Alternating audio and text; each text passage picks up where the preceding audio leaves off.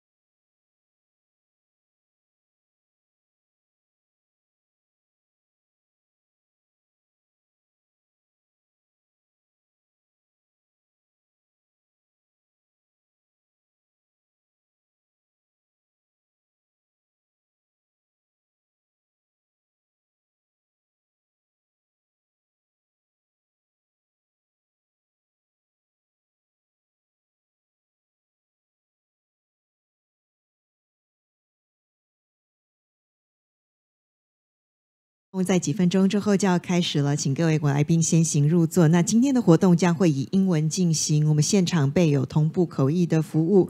那如果您需要使用这个服务的话呢，可以到这个报到处凭着证件租借翻译耳机。那为了维护活动的品质，请将您的手机转为静音或是震动模式，感谢您的配合。Good afternoon, ladies and gentlemen. Welcome to Taiwan-Malaysia Halal Industry Forum. Our program will begin in a few minutes, and a simultaneous interpretation service is provided at this forum. So if you need to use the service, please feel free to rent or collect your headset at the reception desk. Thank you. And at this time, may we remind you to silence your mobile devices. Thank you very much for your cooperation.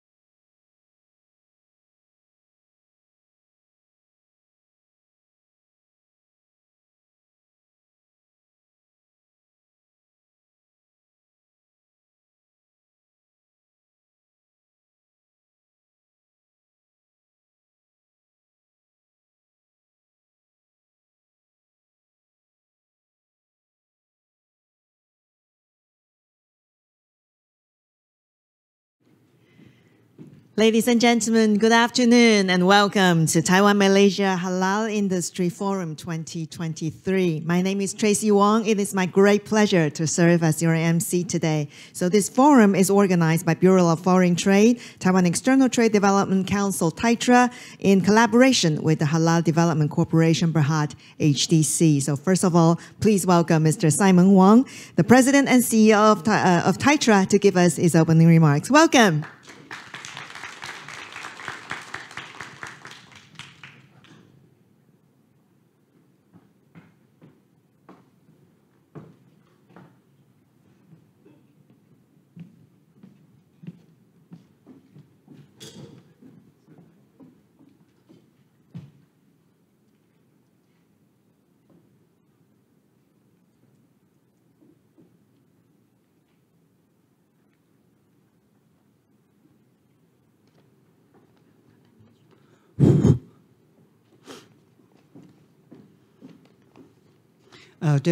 Mr. Lee, Deputy Director General of Bureau of Foreign Trade, and our distinguished guests from Malaysia, Mr.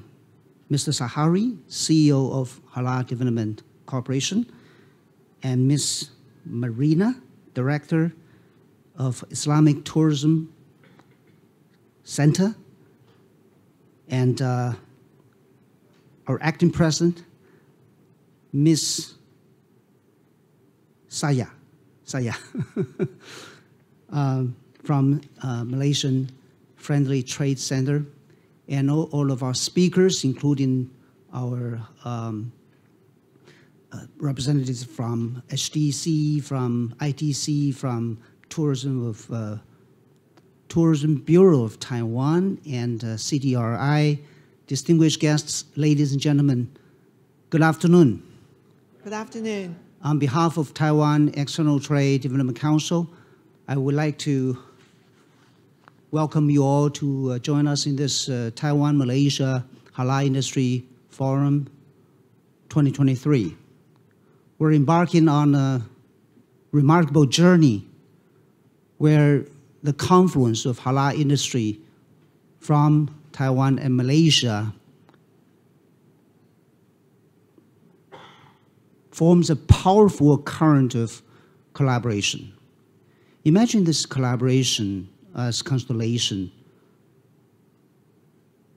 to pioneer and create opportunities. It's like a star in the night sky. So, Malaysia and Taiwan work together. And we are very glad that in 2021, TAITRA was very pleased and thrilled to sign the MOU with HDC, Halal Development Corporation. And afterwards, then pandemic took place. So despite the pandemic, our two organizations still organized a couple of successful webinars. And today, it is very, I would say, I'm very excited about today's event because this is the first physical event after the pandemic and first physical event after we signed the MOU. And of course, there are some other platforms for cooperation in addition to our engagement with HDC. With the support of Bureau of Foreign Trade, our other platforms such as Taiwan Expo in Malaysia, which will be happened in the second half of August, and Mid-Taiwan Project to promote halal cooperation. In MICE project, it's called Mid-Taiwan Project, right? And there are some other platforms such as Taiwan Halal Food Cooking Contest or food festivals, platforms like that. So full of possibilities and full of platforms. So I would like to take this opportunity to thank all of you to navigate your cooperation journey into our further cooperation. So let's embrace the spirit of openness and let's explore our business opportunities and let's ignite the sparkle that propels us to a win-win future. Thank you very much for your attention. Thank you. Thank you. Thank you, President Wang. Thank you. Please return to your seat. So next, may I please invite Mr. Guan Zhili, Deputy Director General of Bureau of Foreign Trade, to say a few words to us. Welcome.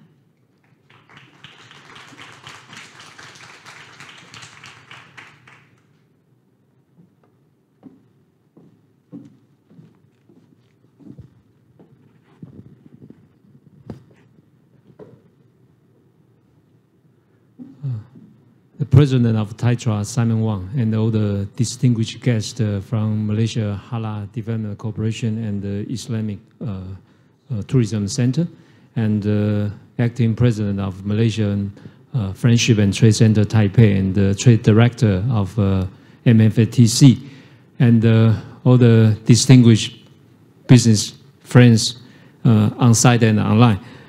Very good afternoon. Selamat Bang Hari. I also very delighted to participate this afternoon open ceremony for the first Taiwan-Malaysia Halal Forum after COVID-19 pandemic. Taiwan Halal Promotion Center was established in 2017, and also through years of collaboration and efforts with HDC and all the Malaysian stakeholders, we successfully built this platform. And also, we're very delighted to have the MOU to put a very good institutional foundation framework for collaboration with Malaysia. And I personally visited HADC 4 years ago, before pandemic. And also very impressive about the, I think, the expertise and also professional knowledge, and also the very strong power of implementation for the halal promotion together with other halal-related agencies and institutions. Right now, I think we already noticed the immense potential of the halal industry and also the greater potential of the halal market. And through the actions, we also like to invite Malaysia to share more about the insights of the Malaysian market, and also how can we, through the collaboration and through the collaboration with Malaysia, and also focus on the regional and also global halal market.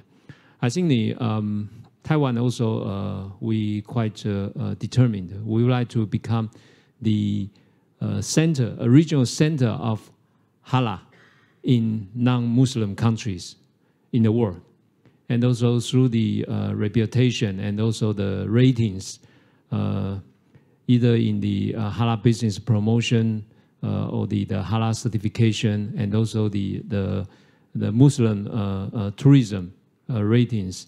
Taiwan also ranked, I think, the #1 or #2 in the world in the non-Muslim countries. And also, I think lots of Malaysian people and also halal friends living in Taiwan, they also can notice and be aware of the progress that Taiwan, through the support of our tourism bureau, to build Taiwan into a very halal and also Muslim-friendly destination for the tourism market. So I just like to highlight through this forum, and I would also like to know some important paradigm shift of the halal industries. So right now, halal not only in business perspective, and also have a new perspective for economic development, and also the new meanings for the philosophical and the sociology transformation. And also halal is a value of integrity, of the cleanness, of the friendship, and also is a way of life. And so through this philosophical understanding about the halal industry, I think through the more understanding about the halal culture, our business people in Taiwan can also learn more from our Malaysian partners and friends. And also that's work together, and also through the joint effort, we can jointly to develop the halal market in the world.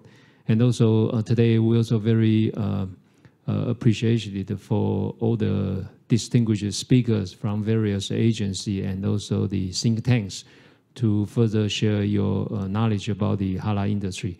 And also in Taiwan, we also have a very strong base of our local manufacturers in various business sectors. For example, the cosmetics, food processing, and food packaging, and also other related manufacturing sectors. And not only that, I think we also have the first tier, the tier 1 halal certification agencies in Taiwan. I think they already built a very good contact and collaboration with Malaysia. So with that, I just would like to see all the collaboration in the future can bring more fruitful and also more prosperous results to our economic development. Once again, on behalf of Bureau of Foreign Trade, Ministry of Economic Affairs, I would like to thank TAITRA, all the efforts done by the Halal Promotion Center for this seminar, and also the very strong, and would like to have the long-standing support from Malaysia, from HDC, from the Islamic Tourism Center, for a very bright, I think, collaboration in the future. Thank you very much. Terima kasih. Thank you. Thank you, Deputy Director General Lee. Thank you very much. Please return to your seat. Thank you. And next, may we please invite Ms. Sajadatu Tuli Abdullah, Acting President of the Malaysian Friendly and Trade Center, to say a few words to us. Welcome.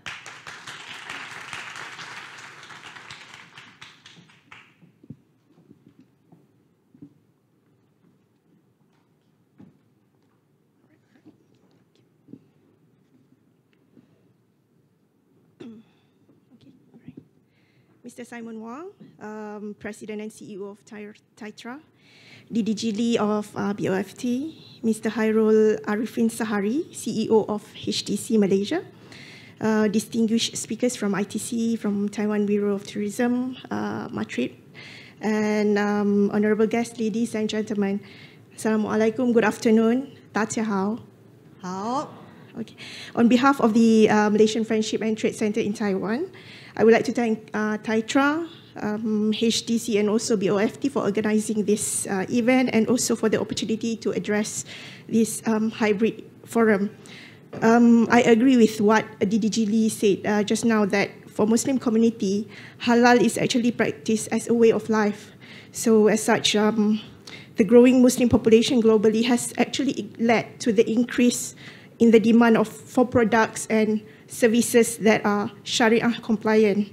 At the same time, there is also a rising awareness on halal among non-Muslim, as well as the growing awareness on health and also wellness, which are also the significant propellers of this growth. This takes into consideration that halal products and also services are reliable, safe, and also hygienic. So as such, while some people would see halal as a restriction, for Malaysia and Taiwan, we see this as an opportunity. So some would see half empty cup, but for us, we see it as half full cups. And the convening of this forum, I believe, is timely and also important as the global market is bouncing back from the adverse impact of the pandemic. For Malaysia, we attaches great importance to the halal industry. We have given halal industry a special focus in our industry master plan, as well as the establishment of few agencies that coordinate and monitor the implementation of halal initiatives. This also includes HTC, which was established under the Ministry of International Trade and Industry, or MITI, in 2008. In Malaysia, the halal industry is projected to expand and contribute to 8.1% to Malaysia's growth domestic product by year 2025. We have recently launched our Halal Industry Master Plan 2030, or HIMP. I think that HTC will explain further about this. And we hope that all business in Taiwan and Malaysia could reap this opportunity to explore future collaboration in terms of halal industry.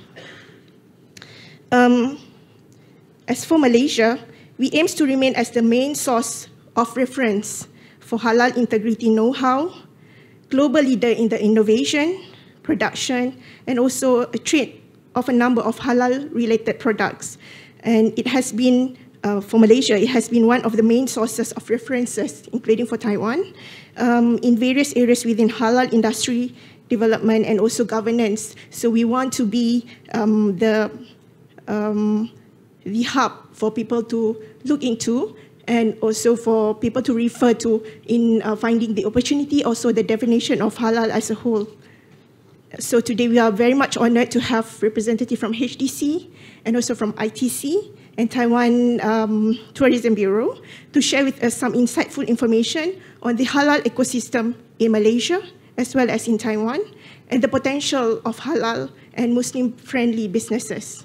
As halal has been featured as the key priority for Taiwan also under the new Southbound policy, so we see this as another opportunity for businesses from both Malaysia and Taiwan to better seize the opportunity and capitalize on each other's strength and mutual advancement. So, distinguished guests, ladies and gentlemen, each year since 2004, Malaysia has been hosting the world's largest international halal showcase, or we call it MIHAS, and with the aim to provide an avenue for businesses to thrive in the halal trade, enhance networking opportunities, and significantly contribute to the global halal ecosystem. So therefore, please allow me, through TAITRA and BOFT, we would like to invite all interested companies from Taiwan and also from Malaysia to participate in the upcoming 19th Malaysian Halal International Halal Showcase, or MIHAS, which will be held from 12 to 15 September 2023 in Kuala Lumpur. We see that MIHAS as a great platform to better tap potential opportunities in the halal market globally, especially in this Asia-Pacific region. So on this note, I assure that Malaysia will continue its commitment to share its experience and expertise with Taiwan and also with other countries to create a friendly environment for halal industry. So to everyone, I would like to wish you a very fruitful and also productive discussion in this forum. So thank you. Thank you, Ms. Sajalatu. Please remain on stage as we're going to take group photo. Please, can you please come over here? And today we are very honored to have the presence, Ms. Sajalatu, this way, please. So here, thank you. We're very honored to have the presence of many distinguished guests. May I please invite the following guests of honor onto the stage for group photos. And please come to the stage when your name is called. First of all, please welcome Mr. Simon Wang, the President and CEO of TAITRA. And also Mr. Guan Zhili, Deputy Director General of the Bureau of Foreign Trade. And also Mr. Haroy Adifin Sahari, CEO of the Halal Development Corporation, Berhad. Welcome. Yes, please. Thank you, Mr. Haidoy. Okay, now please look at the cameras in front of you. And you're in Taiwan. We have to have a photo with thumb up. Okay, thumb up. Together, we wish every success of the Taiwan-Malaysian Halal Industry Forum. This is a very exciting forum, the first one, the physical one after the pandemic. So happy to see everyone here. Thank you. And please remain on stage as we're going to invite more guests onto the stage. And now, may I please invite Mr. Ben Huang, Director of the Tourism Bureau of Taiwan, onto the stage. And also Ms. Aninawati Saleh, Director of Malaysian Friendship and Trade Center, Taipei. And Ms. Marina Mohammed, Director of Industry Development Division, Islamic Tourism Center, ITC. And Mr. Brian Lee, Executive Director of Taiwan External Trade Development Council, TAITRA. And Ms. Rachel Liu, Deputy Executive Director of Taiwan External Trade Development Council, TAITRA, and Mr. Moh Talif Gaus Moh Anwar, Senior Manager of the Halal Development Corporation, Berhad, and Mr. Tony Lee, Senior Marketing Planner of Commerce Development Research Institute. So can we please come closer to the center and maybe standing in the curve and slightly on your side, okay? Right. Now, please look at the cameras in front of you. We have a lot of cameras here. Okay, together we wish every success of today's forum. First of all, please look at the gentleman who just raised his hand. And also other cameras, which we have a lot of cameras here. And also please give us a thumb up. Together, with Malaysian-Taiwan partnership and friendship, together we can develop this market with huge business opportunities. Thank you very much. Thank you. Thank you. And Mr. Hairoy, please remain on stage. And for the rest of our guests of honor, please return to your seat. Thank you. Please. Ladies and gentlemen, now we're going to proceed session 1. The forum today is divided into 3 sessions, and each session will focus on one major topic. And we have invited speakers both from Malaysia and Taiwan in each session. And I believe that you already received your question sheet at the reception desk. So please feel free to write down your questions on the question sheet and hand it to our staff. We'll either answer your question on site or later on get back to you after the forum. So now, without further ado, please welcome our first speaker, Ms. Hairoy, CEO of HDC, who will shed light on halal industry ecosystem. Welcome. Thank you. Thank you, Madam MC, for the lovely introduction, guests of honor, fellow speakers, organizing committee, distinguished guests, ladies and gentlemen, a very good afternoon to all of you. Yeah, and Assalamualaikum for those Muslim. So usually I will take around 1 hour and 1.5 to deliver this lecture, but I will try my best to complete everything within 30 minutes so that we can have additional time for question and answer later on if there is. My topic of presentation we call Halal Industry Ecosystem, an overview and insights from 50 years of excellence in Malaysia experience in developing our halal industry for the past 50 years. My name is Hairul Arifin Sahari. You can call me by the name of Hairul. I'm the CEO of Halal Development Corporation Berhad. So allow me to, walk around the stage, because it's a bit crime here. So, okay, for the next maybe 30 minutes, so what I'm going to cover these 5 topics. We will start with the introduction on halal, TAIP, and the industry, and the supply chain itself. Secondly, on Malaysia halal ecosystem and achievements. Thirdly, is on the issues and Malaysia's strategic responses, and a little bit about the master plan if I have time, and then about HDC and also our intervention. This is me. So over 20 years spending worth of experience to be shared to you guys within 30 minutes time. Bear with me. Right. Let's go to basic. So about halal and TAIP. Yeah, what is halal and what is TAIP? It come together, right? Halal means permissible according to the Sharia law or Islamic law. Of course, you know a little bit about non-alcoholic or no pork. Later, the esteemed speakers will explain to you more further about this topic. And of course, all the sources and ingredients must come from permitted sources. Yeah. And secondly is on TAIP. It comes together with halal. TAIP means good to consume or apply. Right? When I mean TAIP, or good to consume or apply, it means healthy, nutritious, clean and safe, and of the high quality. So that is knowledge number 1 about halal. So it's quite pretty much basic for you to understand about halal and also TAIP. And okay. So let's go deep into the industry. When we talk about halal industry, so there's a norm being used for all these years, halal and industry. But if we want to take it a little bit technical, a little bit deeper, halal is actually not an industry. It is a value proposition of the existing industry. So here you can read, halal is a value proposition that exists within key elements of the supply chain of the intersecting industry sectors. So what are the industries we're talking about? So we're talking about the processed food and beverages, meat and meat-based products, cosmetics and personal care, warehousing and handlings, drugs and supplements, and also ingredients, including for non-food and also food items. Right. Let's deep dive a bit further on the halal supply chain. So this is the basic food and beverages supply chain that we know, right?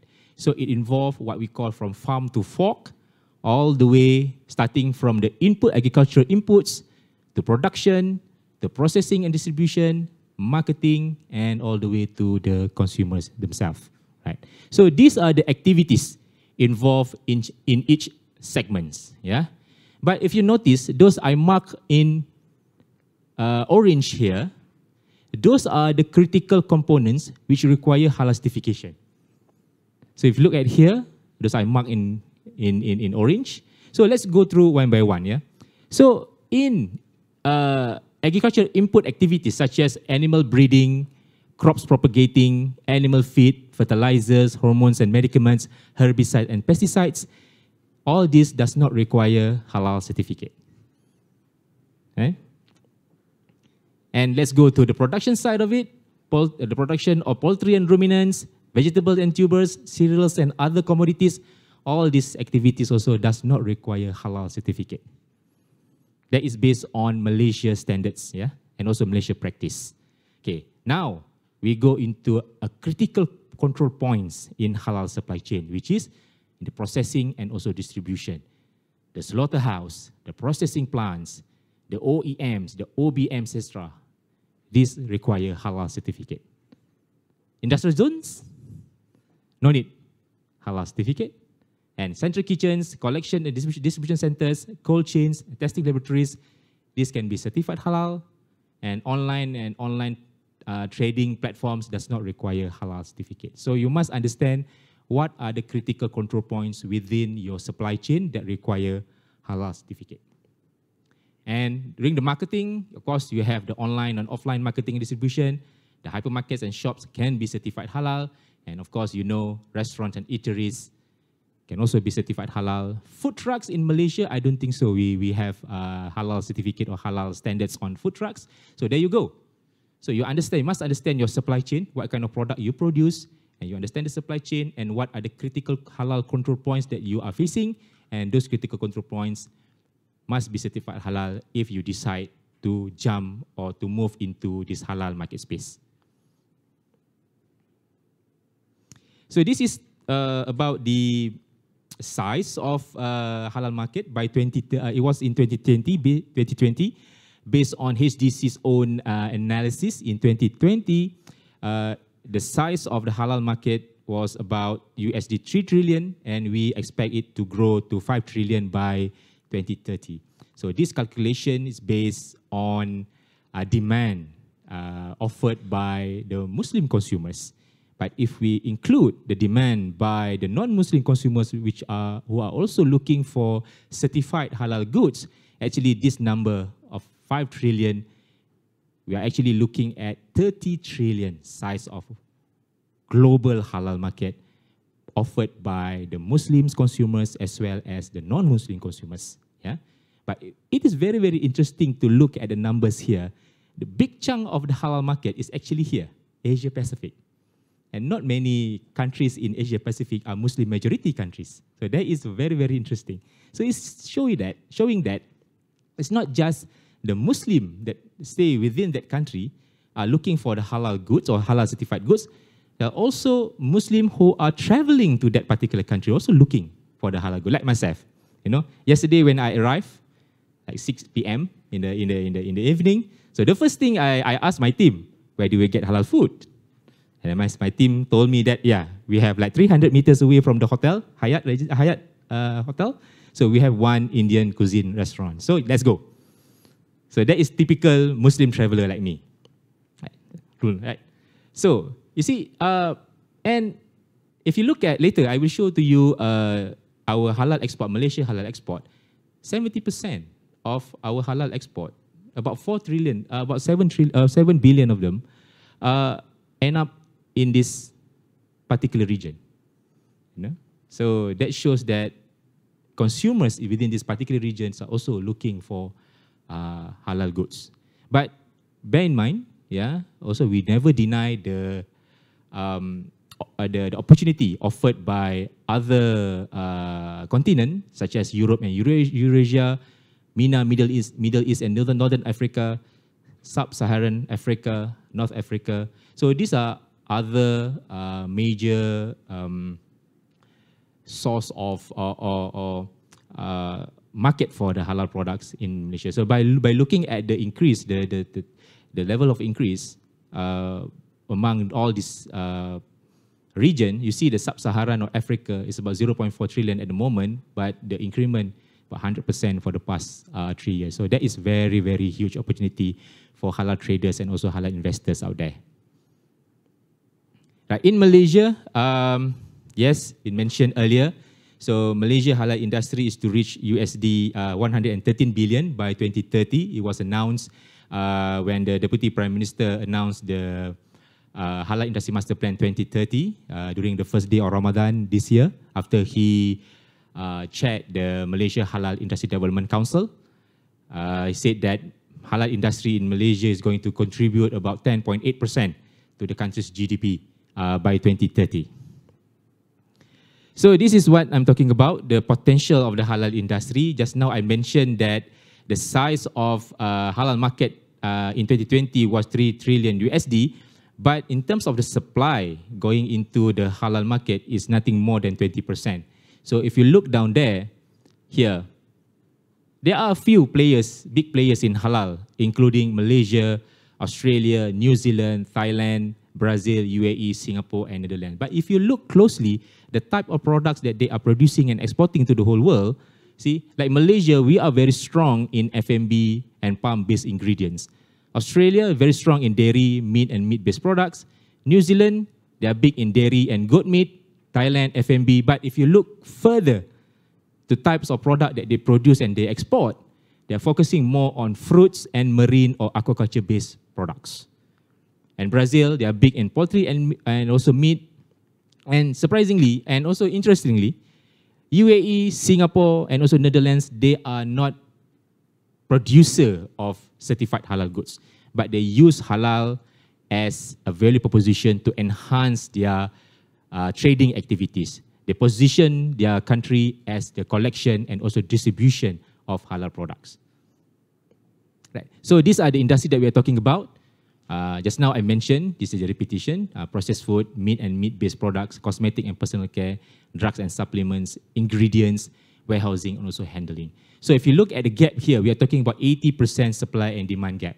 So when I was in Australia last year organizing our World Halal Business Conference in Melbourne, so during the press conference, a journalist asked me, so what is Malaysia's strategic response to address or to manage this 80% supply and demand gap? So my answer was, if I'm left with only 10 to 15% supply and demand gap, so my answer, Malaysia will compete and Malaysia will compete fiercely.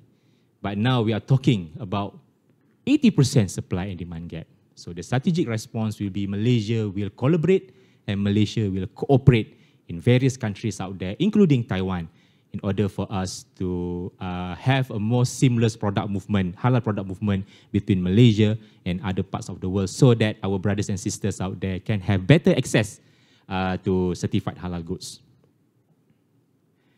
So, okay, this is a little bit technical, but I still want to share with you. So these are the two core pillars building the Malaysia halal ecosystem since 1974. So in 1974, the government of Malaysia, through JAKIM, issue what we call the halal certification letter, basically to certify or to confirm that one product is certified, is confirmed halal. So basically to protect Muslim consumers during that time.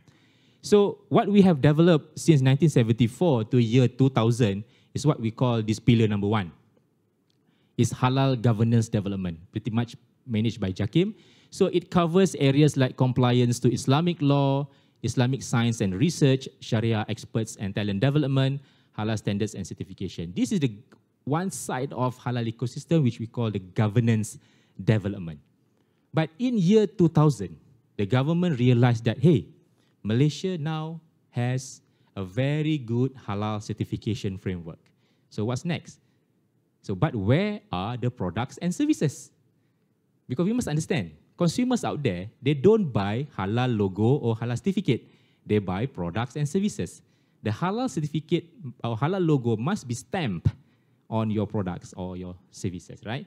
So starting from year 2000, the government of Malaysia started to embed this halal agenda into various strategic documents, such as Industry Master Plan, and then we come up with our Halal Industry Master Plan 1.0, and then the Malaysia Plan 9, 10, 11, and currently 12. So it has been, halal agenda has been always top on the list when it comes to Malaysia's halal socio-economic agenda.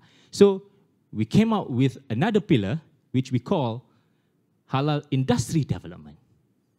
This is where activities such as productions and manufacturing, food and including food and non-food production and manufacturing, services and industry enablers, infrastructure development, including the industrial areas, incentives, etc., industrial standards and certification, industrial experts, and talent development. So when we combine these two pillars, then we successfully created what we call Halal Malaysia Halal Ecosystem. And at the moment, we have over 200 industry players, whether they are certified halal and potentially halal, and supporting them are 360 organizations from the government and various institutions, both at federal and also at states level. So why so many organizations involved in halal ecosystem development in Malaysia? Because the nature of halal itself is so diverse. It cut across various sectors, food and also non-food, and therefore it cut across various ministries and also agencies. Last time we count, 360. So that's the reason why the government of Malaysia gave HDC a huge mandate to become the central coordinator for all activities or programs related to halal development in Malaysia and also connecting Malaysia's halal ecosystem to the rest of the world. Yeah. You know this logo? This is a Halal Malaysia logo, but what does it represent? It represents this. Yeah? All these elements within the ecosystem. Right? In the middle, smack in the middle, halal socio-economic, this is the core agenda. It's all about using halal or halal knowledge to enhance Malaysia's socio-economic development. So that is core, right? And we have the key result area, this gray round. First is on the investment, trade, employment, and also halal integrity. So whatever we do, end of the day, it's all about these 4 items. How halal can increase or bring more investment into our country, and how halal can boost our trade, how halal industry can increase employment opportunity, provide employment opportunity for our people, and of course, top on the list, we must ensure that halal integrity is always upheld throughout the supply chain. And these are the key enablers, talking about awareness and promotion, data and analytics, conformity assessment, incentives, infrastructure and logistics, science, technology and innovation, human capital, and last but not least, policy legislation. So these are the key enablers that move and also work the 4 key results area. And the blue round here, these are the ecosystem community and also the beneficiaries, I would call it. So who are the players? They are the multinational corporations, the local large corporations, micro and also the small and medium enterprises, and also consumers at large. So in summary, the halal ecosystem is a network of components involved in growth cycle and delivery of halal products and services, contributing to the overall socio-economic development. And each component in the ecosystem has its own unique activities that are interrelated with each other, creating a constant evolving relationship towards sustainability. So that is how Malaysia been evolved, from just issuing our first halal certification letter, now to become the powerhouse of the halal industry of the whole world. This is a basic, when people love to, when they come to HDC, people love to ask me this question: which halal is better? Malaysia halal, Indonesia halal better, or is it Thailand halal is better? Okay, this is how we differentiate ourselves between Malaysia and also other parts of the world, or other partners as we describe it. So, Halal Malaysia is the most recognized halal certificate or logo worldwide. Right? Simply because we have mutual recognition with 84 certification bodies from 47 countries. And based on acceptance, over 150 countries worldwide known to have local halal certification bodies, our penetration rate is about 31%. And as far as the exporters and investors are concerned, we are very attractive in terms of trade and also investment, because the investors and also traders are looking for better access to a bigger market space, access to a wider range of options of halal ingredients and semi-finished goods, and they want more products and also halal ingredients in the supply chain. So meaning that more products and halal ingredients in the supply chain, the stronger the supply chain that they will possess. So imagine that halal is like a passport. So of course you want to own a passport whereby you can enter more countries. Right? If halal is something like currency, so of course you want to trade, or when you want to use a currency where it is accepted in most of countries in the world. So that is the difference that we have in the moment compared to country B, which I don't want to tell you which country. Right? You can figure it out yourself later. Yes, from a greater perspective, there are 7 components of Islamic economy. This is just an additional information for you guys. The promoted sectors is still halal, okay, food and non-food products. And we are also starting to promote the Muslim-friendly services for activities which are not covered under the Malaysian halal standard, including tourism, medical, retail, and etc. Later, I made to understand that there will be a session on Muslim-friendly, which is going to be covered by my colleagues and also my partners. And these are the enablers that really can move the promoter sectors, including the Islamic financing and banking, wakaf or endowment, takaful or insurance, zakat donation, and also Arhanu Islamic mortgage.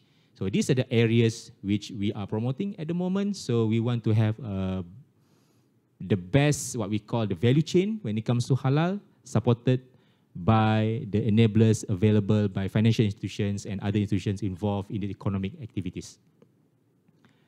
So in terms of investment, Alhamdulillah, investors prefer Malaysia as it offers a gateway to enter targeted halal market. So I asked the investors why they love to come to Malaysia. There's two reasons. Number one, they may want to make Malaysia as a gateway to enter certain halal markets such as Southeast Asia. You know, Southeast Asia halal market at the moment almost $1 trillion USD in terms of the market offering. And the second reason why they love to come to Malaysia and invest and set up their halal operation, they love to make Malaysia, their operation in Malaysia, as the center of excellence for their global operation. I give you an example, like Nestle. They're like 130 years in Malaysia already. Nestle have over 1,500 factories all over the world, and more than 500 are certified halal in almost 40 countries, not mistaken. But the certified halal factories all over the world are always referring to Malaysia's operation when it comes to halal. So same goes to FNN, same goes to Hershey, same goes to Kellogg. So that's the reason why all these industry players, all these investors love to come to Malaysia and set up the operation.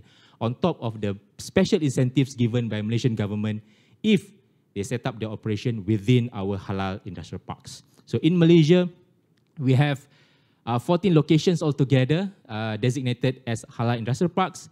So we have successfully attracted over 16 billion worth of investment since 2010. So in terms of the size, 190K acres cumulative land size for any business out there who wish to set up their operations in Malaysia.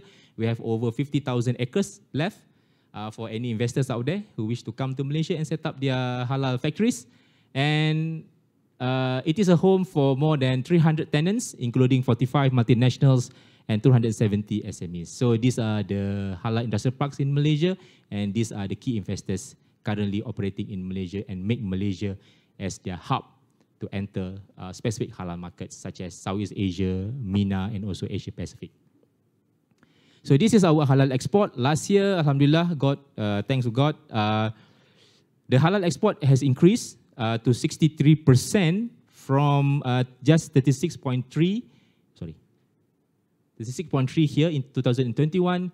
Increased jump is a big jump to 59 billion, almost 60 billion in 2022. So these are the top five halal export destination: China, Singapore, Indonesia, United States, America, and Japan. So these are the industry that these are the products that we are exporting at the moment. You see, more than 80% are here among the processed foods, ingredients, including the food and non-food. And we see a good growth in cosmetics and personal care, and also pharmaceuticals industry. So it shows that the Malaysia halal industry now moving into a more high value item. So we are not saying that food and beverages is no longer the key sectors, but the industry now looking into the non-food sector, which offer better price in terms of, and better potential in terms of market acceptance and also market size all over the world. So these are, talking about the issues and challenges, even though we are already 50 years in business, but our SMEs also we are still facing some issues among our SMEs when it comes to getting halal or getting their operation certified halal. So this is still happening in Malaysia. So for us, it's between the misperceptions and realities among the industry players, in particular the SMEs. So the misperception number one, the SMEs out there still think that getting halal is difficult and costly in terms of money and time. But for us, in reality, actually the SMEs out there still lack of preparations, and also access to capital and right expertise. So we need to work around the system. The act is there, the law is there, the act is there, the enactment is there. So it's there. The bureaucracy has its own reason. So we have to work together how to beat the process and how to work around it, to get your operation certified halal as soon as possible. So work with various agencies, including HTC, to increase your knowledge, to increase your readiness before you submit your application to your agencies, like in Malaysia, JAKIM.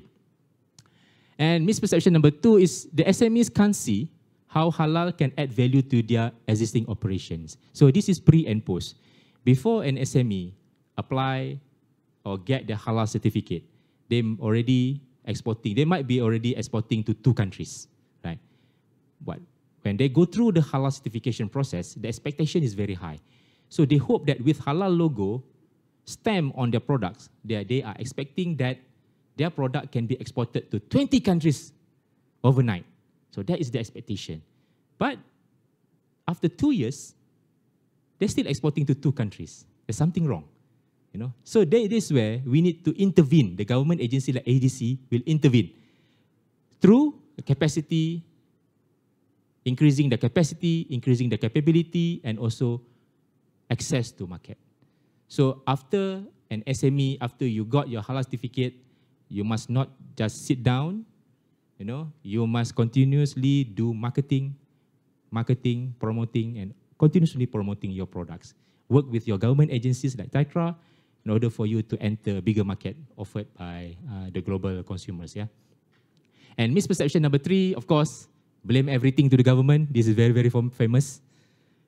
Lack of support from the government, and they do not know who to contact and where to get help. But in reality, SMEs in Malaysia, including in Malaysia, are confused with roles of various agencies involved in halal matters. So that's the reason why just now I mentioned the government of Malaysia appointed HDC as the central coordinator when it comes to all matters regarding halal ecosystem development in the country. Well, yes, for me or for HDC, getting halal or getting a halal certificate actually is not difficult. So it is rather inclusive than exclusive. So I think various international standards available out there, GMP, Good Manufacturing Practices, halal and hazard analysis in critical control points, or HACCP, FDA, and other standards. I believe that the Taiwanese government also have its own food standard here. So which is a very good start. You don't have to start from scratch in getting halal. Get yourself familiar with your local standard first. Then what you need to do in getting halal, so you just need to do 3 things. Number 1 is to hire or train a full-time halal skilled personnel. So this is a very, very important person in your halal operation, which will help you to develop halal certification operational framework.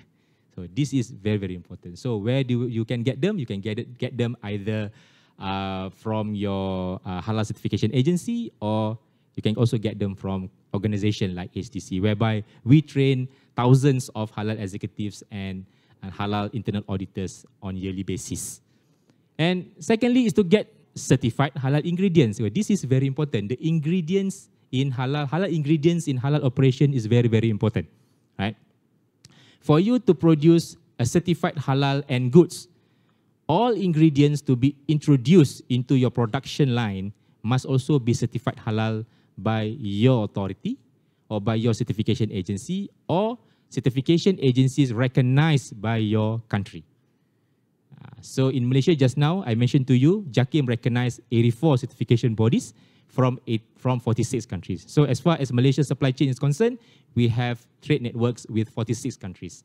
So this is very, very important. And thirdly, just tweak a bit your premises, storage, and also layout. So you don't have to start from scratch. Yeah? Just upgrade a bit, add 2 or 3 items, and then you can get your halal certificate. Okay, let's go a bit deeper. Okay, please pay attention on this slide. So when people ask me, okay, what is halal certification process flow looks like? I don't like to share process flow because it is very, very confusing, right? So we just need to understand the 3 major phases throughout your journey of being halal and more. The first phase is what we call the pre-approval phase. Second phase is the approval phase, and the third phase is a post-approval phase. So what do you need to do during the first phase, which is the pre-approval phase? So you need to complete your training, and you need to hire your advisors or consultants if you need to. And then you need to complete your pre-audit on premises. And you must have access to competent halal executives and halal internal auditors. You must also have access to certified halal ingredients and supporting services, access to capital and incentives, because later you need to upgrade your production facility to meet the standards. And you must have proper halal market intelligence. Some of your product might need some lab testing and verification if necessary.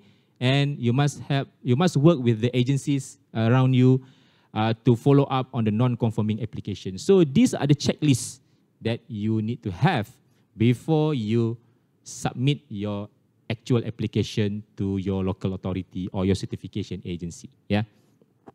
And during the approval process, so this is what you will experience. Number one, the authority will complete the halal audit, and later they will provide you with approval. Either it is an outright approval or it is a conditional approval, or sometimes you will get rejected. But don't worry, if you get rejected, you come back to organization like HDC, whereby we can assist you to rectify all the issues and help you to resubmit your application back to the authority so that you can obtain fast approval as possible. And process must not stop here. So now, once you got your approval, so now you are entering a post-approval stage. This is things that you need to do because you need to be prepared for renewal process, even though the renewal process will only come like 2 years down the road. So when people ask me, when the SMEs ask me, when do I need to prepare for my renewal process? So my answer is your renewal process must start a day after you get your approval, because the integrity of halal must be upheld throughout the supply chain. You cannot be like one day you are halal, tomorrow you are not halal. So you cannot. So you must ensure that your halal processes is always upheld, throughout the approval period. So these are the things that you need to experience later when you got yourself certified halal. The preparation for the halal certificate renewal, including periodical audit, refresher courses for your halal executives and internal auditors, and also you will be enforced by the authorities. In Malaysia, we have JAKIM and other agencies involved in enforcement of halal. Branding and promotions, and of course you want access to a new and larger market space, export and also domestic, and access to additional capital and incentive. Let's say you go for diversification and also for expanding of your factory and other interventions which you can tailor-make according to your needs. You can work together with the local authority and local agencies like HDC in Malaysia point of view. So these are the 3 big phases that you need to remember throughout, which you can experience and throughout your journey of being halal and more. So details, later you can talk to my team here, right, on what will be the process looks like. Because if I want to share with you, the entire process is going to be very long and tedious and very confusing. So you just need to understand these 3 major phases. So this is what HDC does. Okay, HDC is not a certification body. Okay, JAKIM in Malaysia, JAKIM is the certification agency. Yeah. What HDC does is we manage the industry development part of it. Right? This is what we do. Just focus on these 4 items. So whenever a company and SMEs come to HDC, whether they are already certified halal or they are looking for halal or entering the halal space, so this is what we offer to them. Number 1 is access to funding, financing, and incentives. Secondly is access to market space and marketplace. And thirdly, so enhancing marketing and capabilities. And number 4 is promoting talent and thought leadership. So these are the 4 objectives that we will offer to our SMEs who come to HDC to seek for guidance and also assistance in order for them to enjoy, their journey of being halal. So these are the activities these are the core programs and services. Again, we would love to position ourselves as your trusted partner in halal businesses. We have Halal Training Institute where we provide upskilling reskilling and job placement of human capital. We have halal consultancy and advisory. This is about business transformation, helping companies out there to get halal certificate and growing their business worldwide.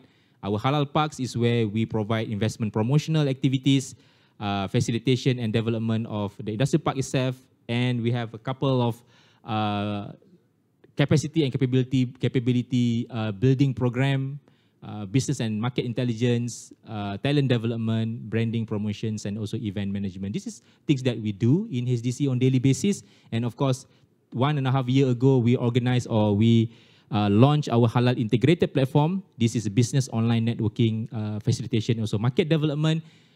HIP is basically HDC in virtual format. So whatever you can see, wherever you can touch, or whatever you can experience in HDC, also available in virtual format through halal integrated platform. This is our avatar in the virtual world. Right.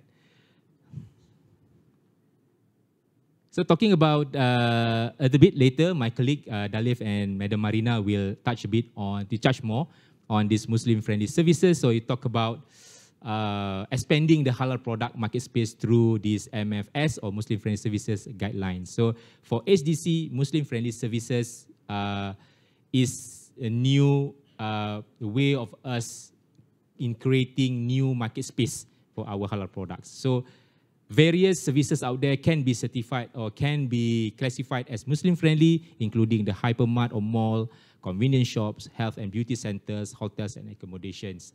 So imagine that we have health and beauty centers out there which are certified as Muslim-friendly, so we can encourage those centers to use certified halal cosmetics products and also personal care products. So in a way, we are creating a new market space for our products and also services. So as a conclusion, a way forward, so we know that now we have 1.8 billion Muslim population with only 20% of the demand are met, and hence, opportunity is enormous. So what must we do? Number one is we need to connect the halal ecosystems and the supply chain. We need to complement each other and establish mutual recognition on halal certification and processes. The idea is always on increasing halal export, investment, and quality employment opportunity. To do that, we must nurture more homegrown champions among the local SMEs, very, very competitive at global arena, and we must implement holistic interventions for our SMEs to reach halal and other premium industry standards, and we need to recognize, enhance, and exchange talent. So this is a call for action by HDC to our partners like TAITRA, for us to have a more fruitful collaboration and also cooperation in future. And with that, I end my presentation. Thank you. Terima kasih. Assalamualaikum warahmatullahi taala wabarakatuh. Thank you. A big round of applause for Mr. Hairoy for your informative and insightful talk. Thank you. So the opportunities of the halal market is huge, and it is not that difficult to get the certificate. And Mr. Hairoy just gave us some examples, even explained the process flow.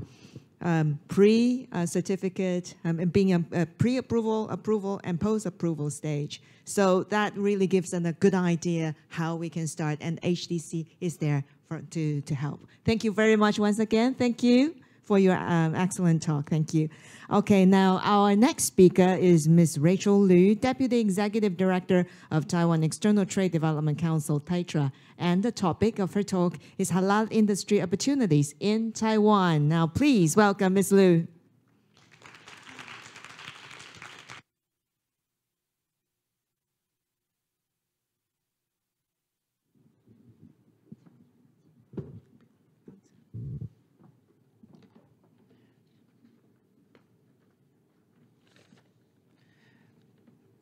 Good afternoon, ladies and gentlemen. My name is Rachel. I'm the Deputy Executive Director of our Strategy Marketing Department from TAITRA.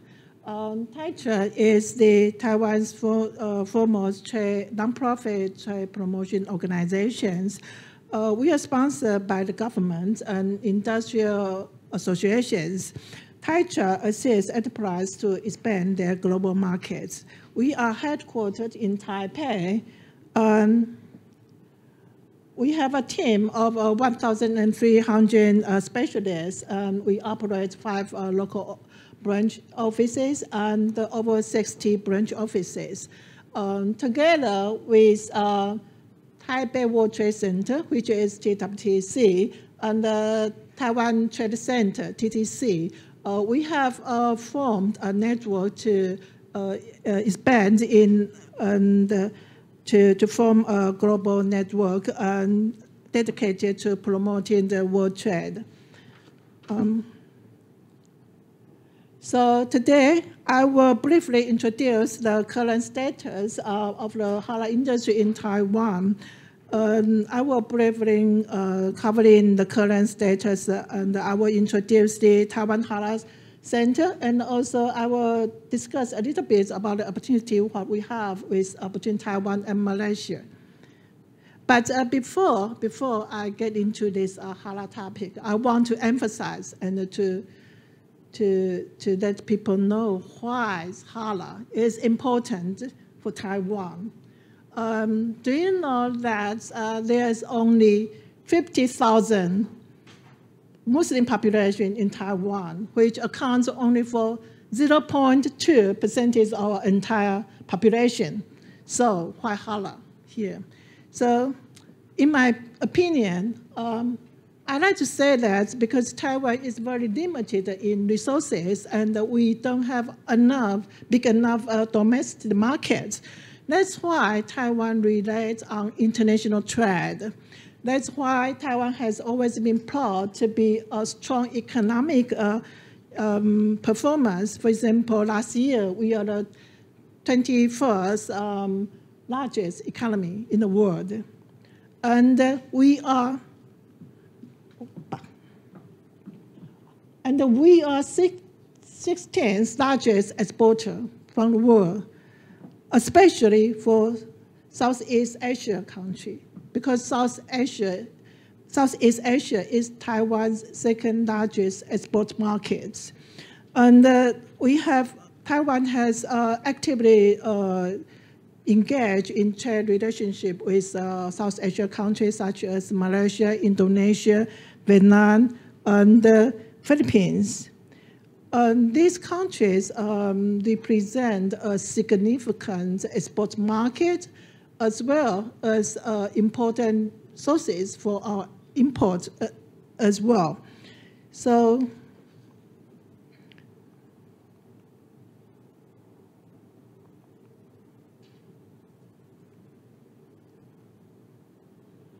and also because Taiwan is proud to be recognized worldwide to be a nation of freedom and safety, as well as friendliness.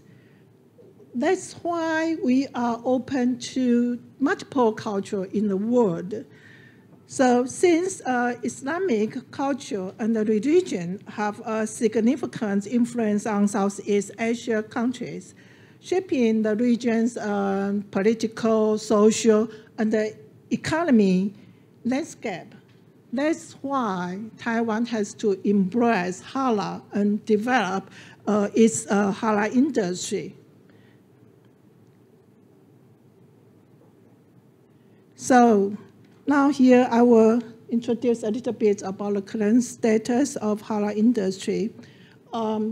Like I mentioned, there's only 50,000 local population of Muslim, but plus that, we have 250,000 foreign Muslims live in Taiwan. Many are new immigrants and foreign workers. And currently, for the development of Islamic economy, there are 3 parts involved. The first is about the Muslim-friendly environment, which is charged by Tourism Bureau of MOTC and our local government. And the second part is about the halal industry development, which is mainly in charge by Ministry of Economic Affairs.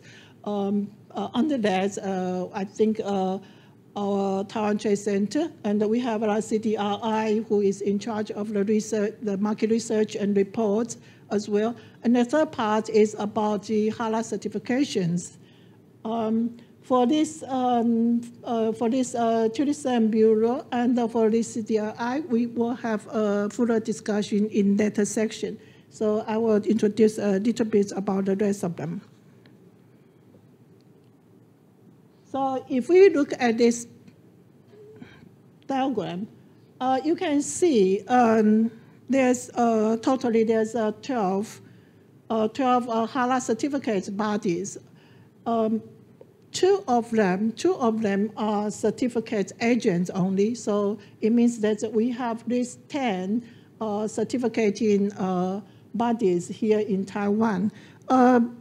I like to emphasize that unfortunately, so far there does not have any official agencies for halal accreditations or any governmental authorities issue halal certificates yet. So we have only non-governmental certification bodies, and each issue their certification of their own.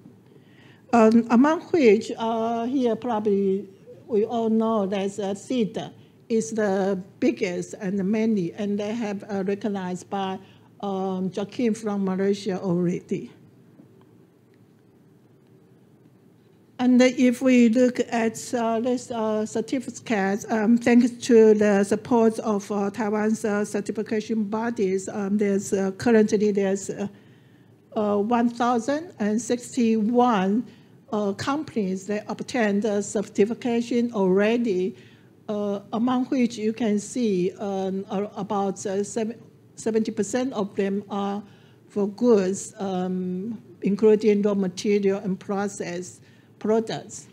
And we have hotels, instruments, and tourist sites as well. This number is still not much to be said. We are still at a very early stage. But if we compare this number to what we have in 2017, because this is the year when we set up the Taiwan Halal Center, so it has already been a 35% growth. So we are happy to see there's some outputs of our efforts, although we still have a long way to go. And here are some of the examples which have halal products, and all these products can be seen in the Malaysian market already. So probably some of you have seen this product in the supermarkets already. For example, we have Royal Family, which is very famous for its muaji. And we have Hei Song, which sparkling water, sparkling drinks is pretty popular. We have this 315, which is whose milk, instant milk tea is very popular as well.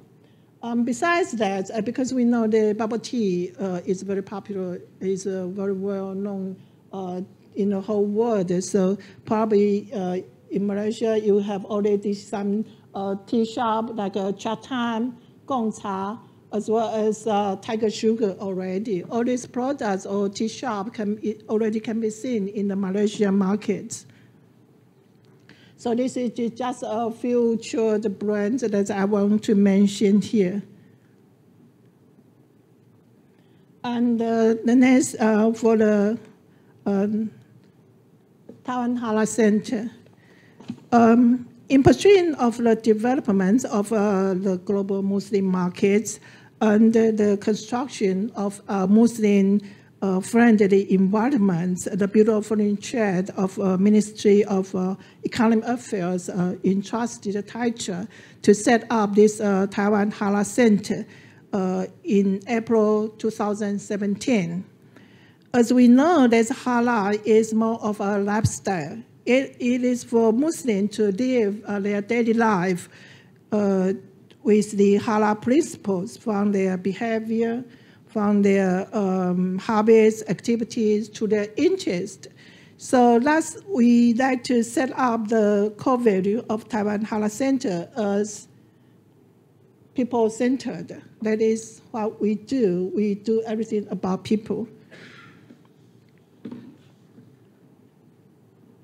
And here is the formations that's for the Taiwan Halal Center, among which I'd like to mention only, I think, the most two important parts. First is to promote Taiwan's halal products, because we want to let the global market to learn more about what Taiwan can offer. So this is, we try, I will discuss, I will introduce more detailed follow on how we achieve this mission. And the second biggest task we have, I think, is to encourage and assist Taiwanese SMEs to apply for halal certification. This is very important. It might be not easy, but this is really very important for us. Together with this, we will promote Muslim-friendly environment, and we position ourselves as an information integration to better promote the overall halal industry in Taiwan. So how do we achieve the missions I just mentioned?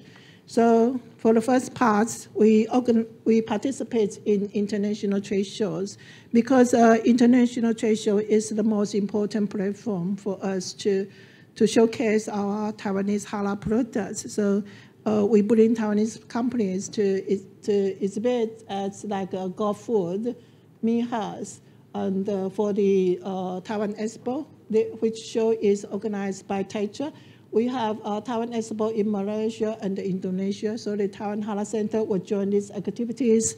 And for the trade missions, we organize and see what opportunity we have. So this is all related to specific topics. And for the more common parts, what we have is to held foreign workshop and seminars. So currently, we have the Taiwan Halal Center has organized more than 60 seminars with more than 4,000 participants already. For example, last time we have this Six Nation Halal Industry Forum here in Taiwan. We invite speakers from Malaysia, Indonesia, Singapore, Thailand, Philippines, and Turkey to come to Taiwan and to share the regulation and the principle of the halal certification in their country. As people know, because so far there is no universal halal certificate, so each country have their own. However, these events turn out to be a big success, because it helps Taiwanese companies to learn more about all these certification from these countries.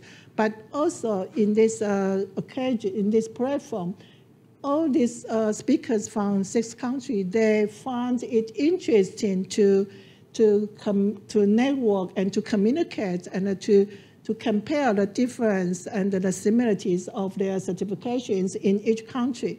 So this is one bigger event we used to hold.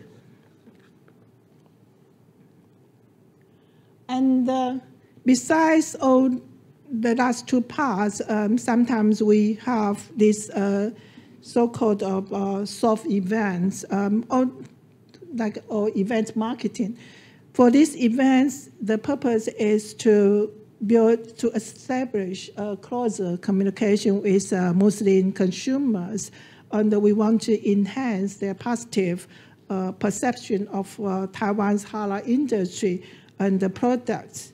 So, for example, here, every year we will have this Taiwan halal products promotion events in Martin supermarket in Malaysia. We have this every year. And since last year, we have this Taiwanese halal food cooking contest in Malaysia as well. Later on, I will introduce this a little bit. And last year, we also have this Mother's Fashion and the Beauty Online pop-up show. All this turns out to be very interesting activities. Because of the limits of budget, everyone has this kind of question, right? There's always not enough money. So we have to try very hard to come out to create some innovative activities. And this halal food contest show turned out to be a big success. During this event, we collaborate with a local Malaysia chef and the students from their cooking school, and we ask them to use Taiwan's food material to cook and to contest. So here I will have this video for you to have a sense of what we have done there.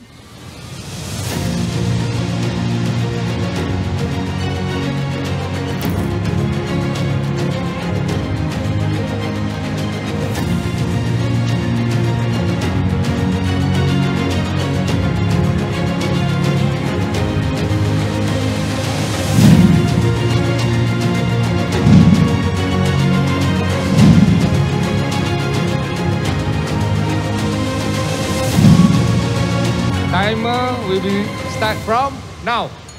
Alright, bermula. Bermula sekarang. 90 minit. Wah.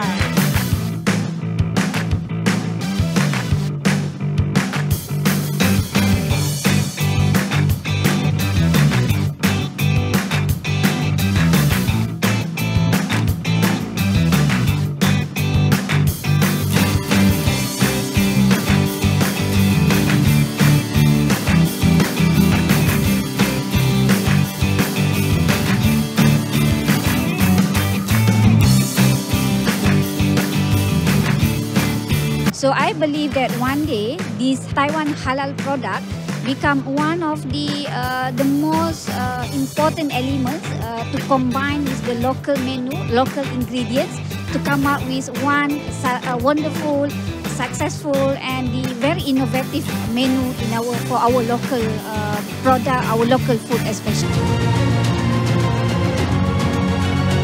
Taiwan halal food. Yeah!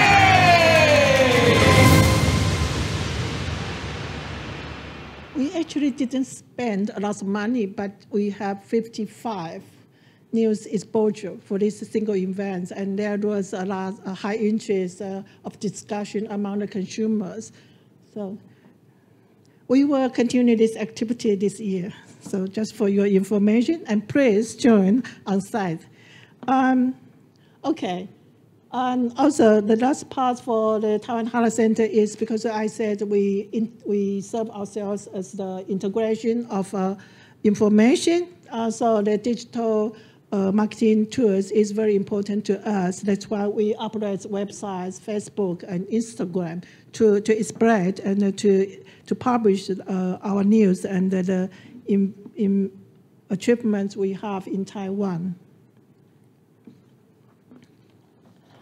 So for the opportunities what we have, I think Halo says better than I do, because you just mentioned a lot of opportunity we're going to have between Taiwan and Malaysia. And I would like to emphasize that because the industry is pretty diverse, and now we know that getting halal is not that difficult. So I think the most important thing is just go for it. For the halal, so the opportunity will be huge.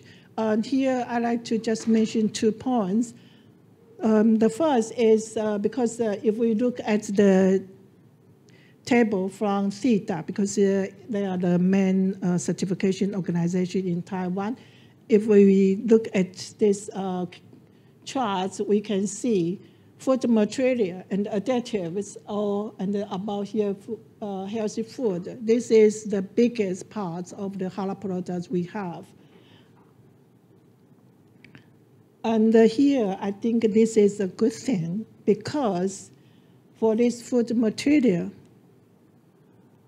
Taiwan has very long history in Taiwan has very diverse, excuse me.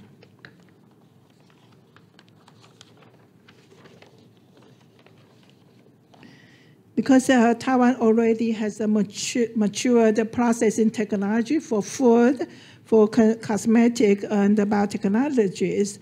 According to the table we have, we can see that 33% of Taiwan's halal goods consists of food materials.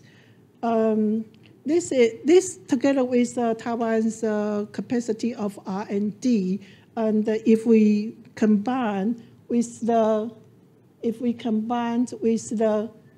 manufacturing technology and the positive reputation of Muslim markets from the Malaysia side, I think we can form a really good collaboration supply chain partnership. So in this case, I think for the material is the main category that we will follow on to seek into any operation for both countries to collaborate in the future. And the second one I'd like to mention is plant-based meat. Because the trend for Vegemite has been on a significant rise due to more and more people, they are aware of the environmental impact of animal agriculture and the ethical concerns surrounding meat consumption. So veg meat becomes a quite chic trend nowadays. Because of Taiwan's, because the religious backgrounds of Taiwan's history, Taiwan has been in the plant-based meat industry for over 30 years already. So together now, combined with the technology we have and the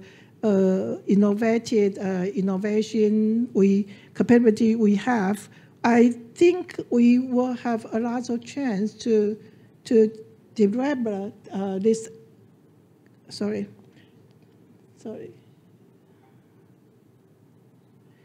So I believe that this could be a very interesting, a very potential for both of us to work on. There are already many premium corporations that in the meatball industry in Taiwan already, and some of them have halal certificates already. Here I made two examples. For example, this Sanji plant-based, they have halal certificate already, and the other is for No Meeting. No Meeting is the brand name of these products, and these two products, they all have the certificate already. And during this year's trade show, like I say, we attend a golf show. We bring these products to showcase them, and they are very popular as well. So later on this year, we will bring this product to Malaysia as well. And the most important of all, I think two is not enough, so that's why I need to work harder to encourage more meatball products to obtain their halal certifications. Okay, so this will be my presentation today, and thank you for your attention. Thank you very much. Thank you, Ms. Liu, for your excellent presentation. Thank you very much. So, ladies and gentlemen, whether you're joining us on site or online, if you have any questions, please feel free either to write down your questions on the question sheet and hand it up to our staff, or leave your question online, and we will get back to you afterwards. Thank you very much. And now, ladies and gentlemen, we'll proceed to the second session of the forum today, Muslim-friendly tourism in Malaysia and Taiwan. So now, please welcome our first speaker of this session, Mr. Ben Huang, Director of the International Affairs Division of the Tourism Bureau of Taiwan. And the topic of his talk is Muslim-friendly tourism in Taiwan. Welcome.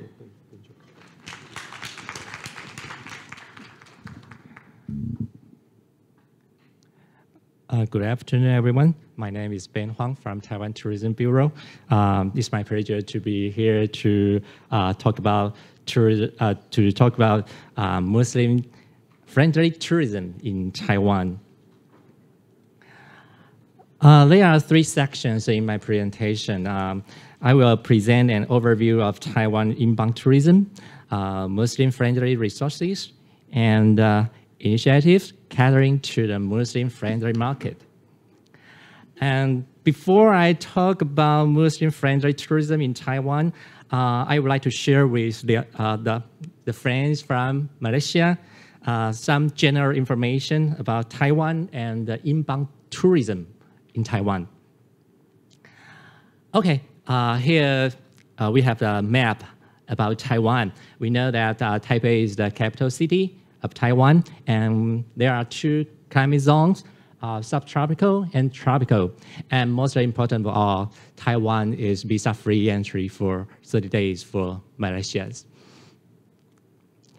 And this page shows that the inbound visitor statistics for Taiwan before pandemic.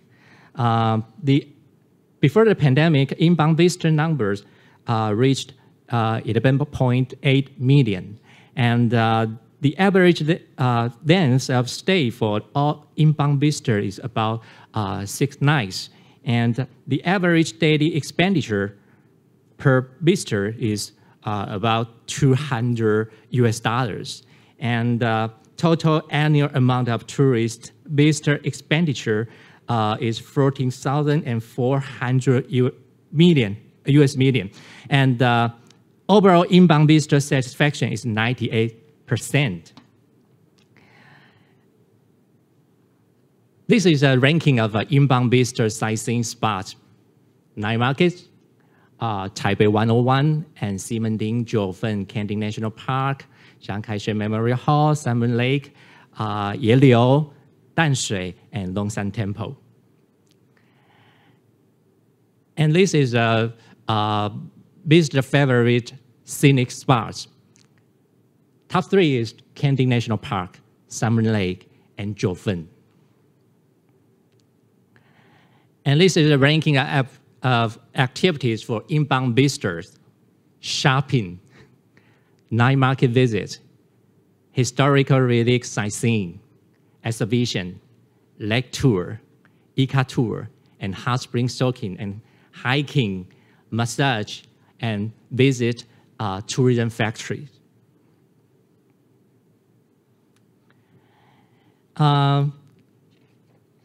Taiwan has a variety of themed activities every month throughout the year for international tourists to experience.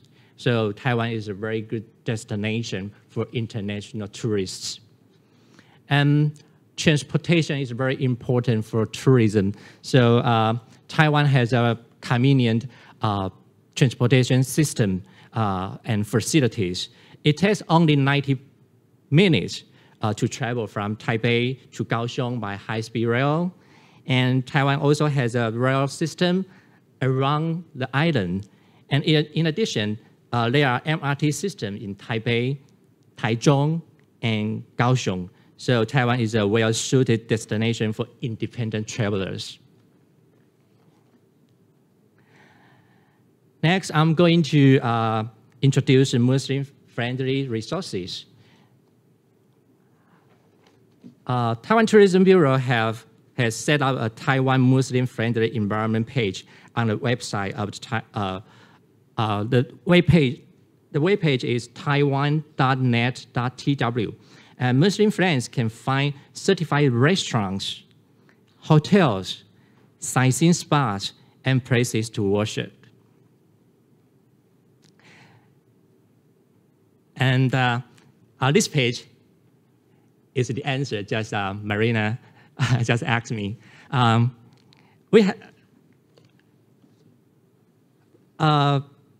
For example, there are 144 certified Muslim-friendly accommodations, about 200 certified restaurants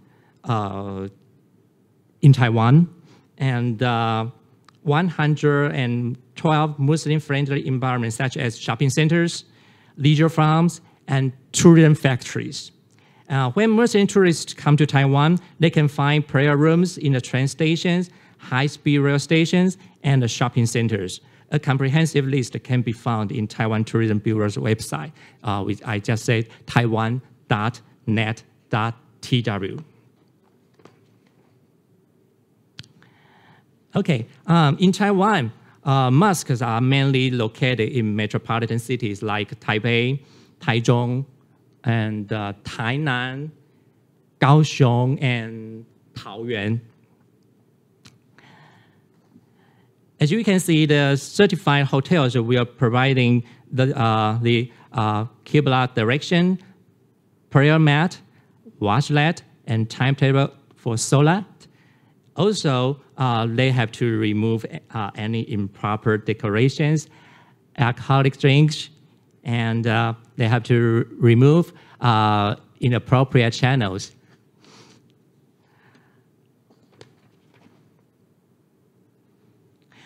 As a requirement to get a Muslim-friendly certification, the restaurant must have 2 separate kitchens, in which one of them is a special kitchen for where halal food is prepared.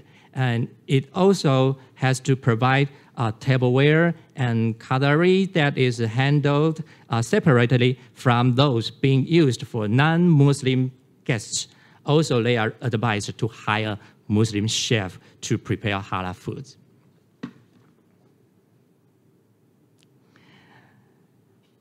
Like most tourists, many Muslims also love shopping.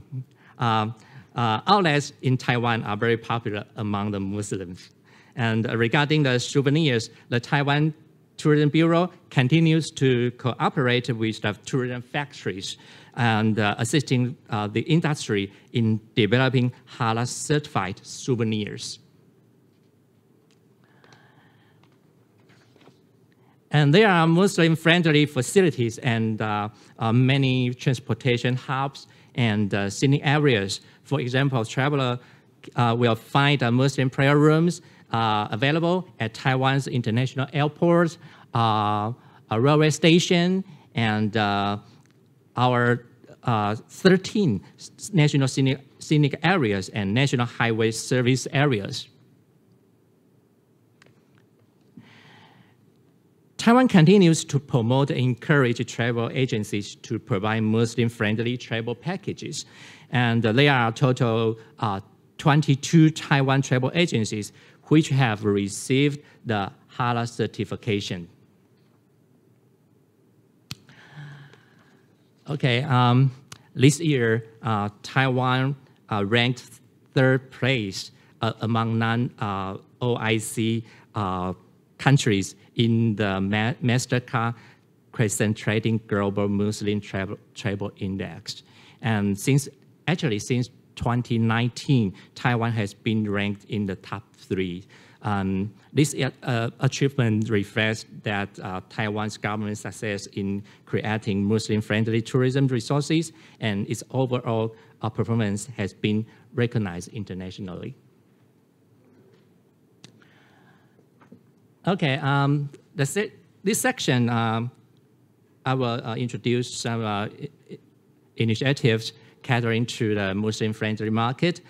In order to create awareness of Taiwan as a Muslim-friendly travel destination, our Kuala Lumpur branch office has put lots of initiatives at the Muslim-friendly market. I'm going to share what we have done in Malaysia market to attract Muslim tourists.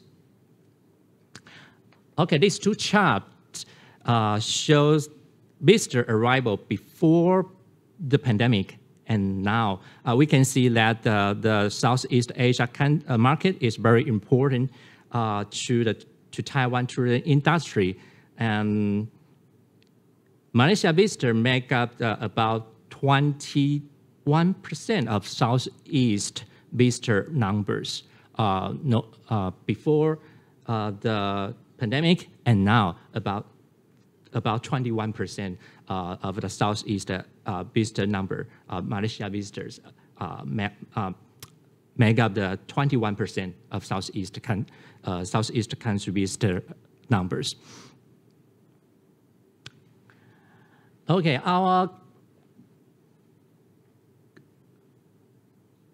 we set up the Salam Taiwan website in our Kuala Lumpur branch office, by our Kuala Lumpur branch office. And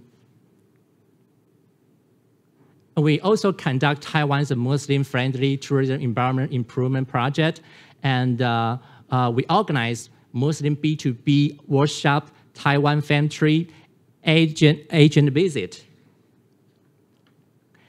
And we keep updates on the latest travel information on our social media, and we participate in the Mata Fair and set up the Salam Taiwan booth to create awareness of Taiwan as a Muslim-friendly travel destination. And we provide a Malay brochure, and we cooperate with a famous brand, and we use the cinema advertisement, and we cooperate with OTA like KK Day, and we promote a tourist campaign with the OTA. And we use the Muslim KOL to promote Taiwan as the tourist destination, and we use the vehicle branding advertisement. And this year, we used the celebrity to be our tourist ambassador. This is Ida. She is very famous in Malaysia. Now I will show you some videos of Taiwan promotion videos.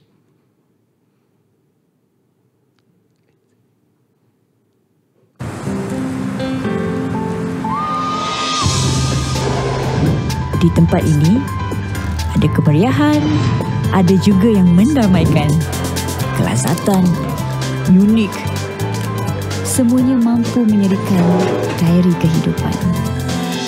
Berbeza budaya, namun tetap harmoni. Di sini, diary kehidupan indah bermudas.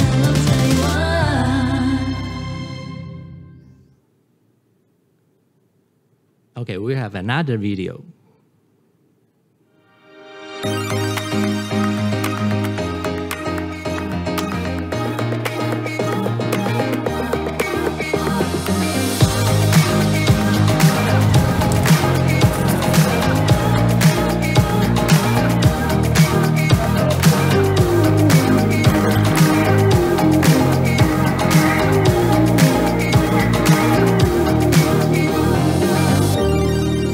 Salam Taiwan. Taiwan. And Taiwan has a romantic getaways, lots of activities suitable for couples and halal romantic dining. We see the next, video.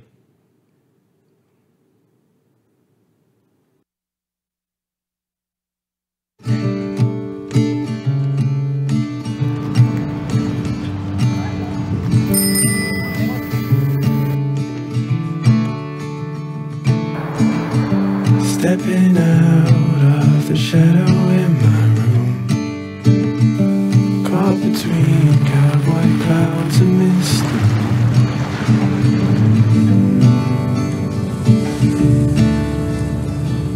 Salam Taiwan. And the last one is for trading, right? We have another the last video.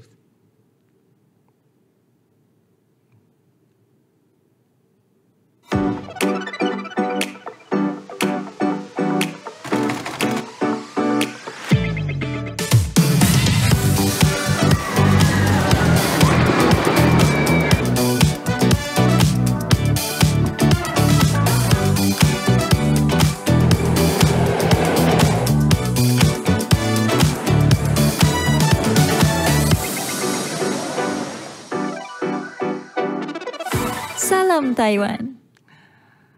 Okay, Taiwan is a Muslim-friendly destination, and Taiwan is ready, and we sincerely welcome all of you to visit Taiwan. Thank you. Thank you, Mr. Huang. Thank you. Please remain on stage as we collected 2 questions for you. And the one is that how many Muslim tourists have visited Taiwan?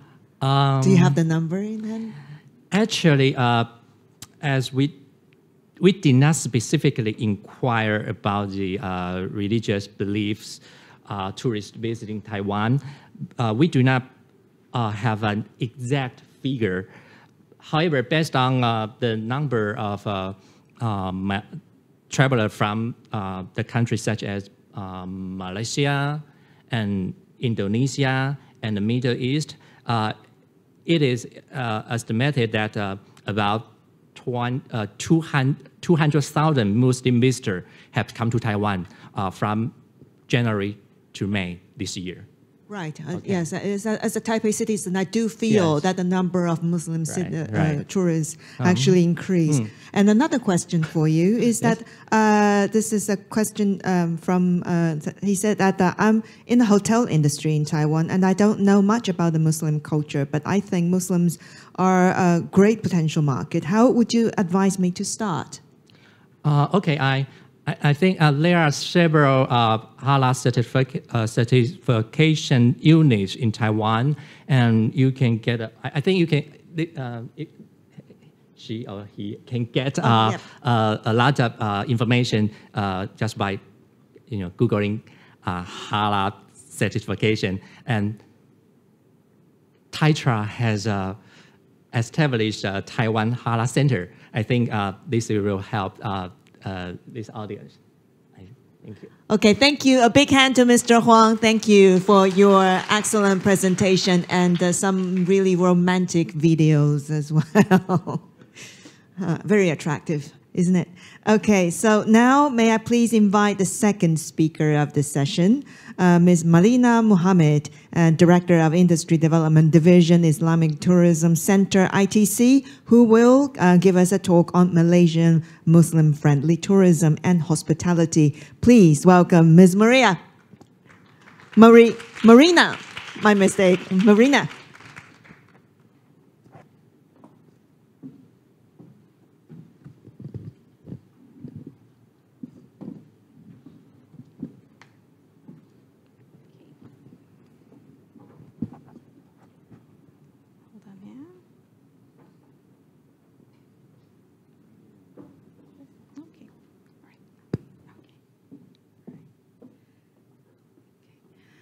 Guests of honor, distinguished speakers, and also participants. Assalamualaikum warahmatullahi wabarakatuh. A very good evening to all. My name is Marina. I'm from Islamic Tourism Center from Malaysia.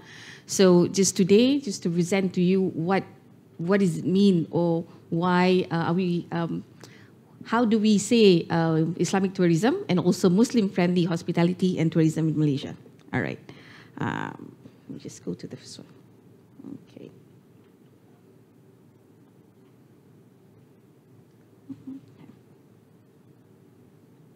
Okay. So before we go to what is Muslim-friendly or what is Islamic tourism, let's just go and revisit first, the percentage of the Muslim population that we have all around the world, the demographic of the Muslim all around the world. As you can see, the total Muslim population, the whole world is about 2 billion, which encompasses about 25% of the world population, and expected to actually grow to 2.3 billion by 2030. So it is a huge market, especially when we talk about Muslim-friendly tourism, when we talk about Islamic tourism. The same goes to the halal industry. And from this demographic, I would say, infographic that we have here, then we can see that the percentage or the ratio of the female and males is about 50-50.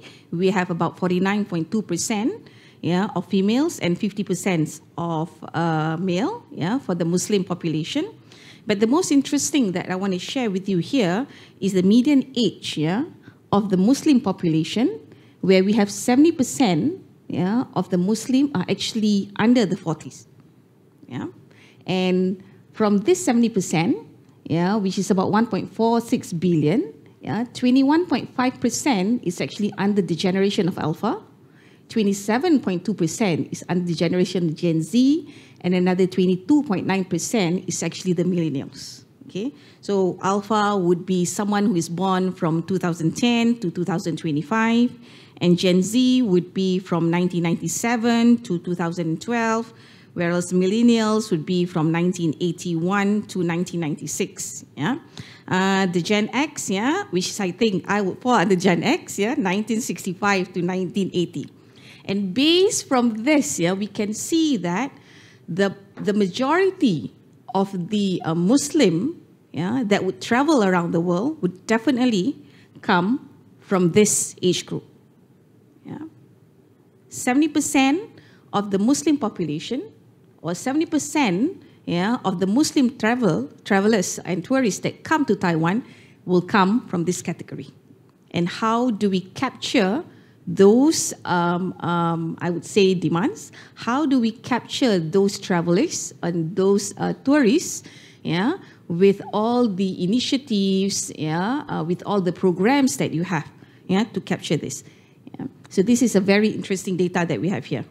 And from here also, we can see that in most of the 48 countries, the population of the Muslim is more than 50%.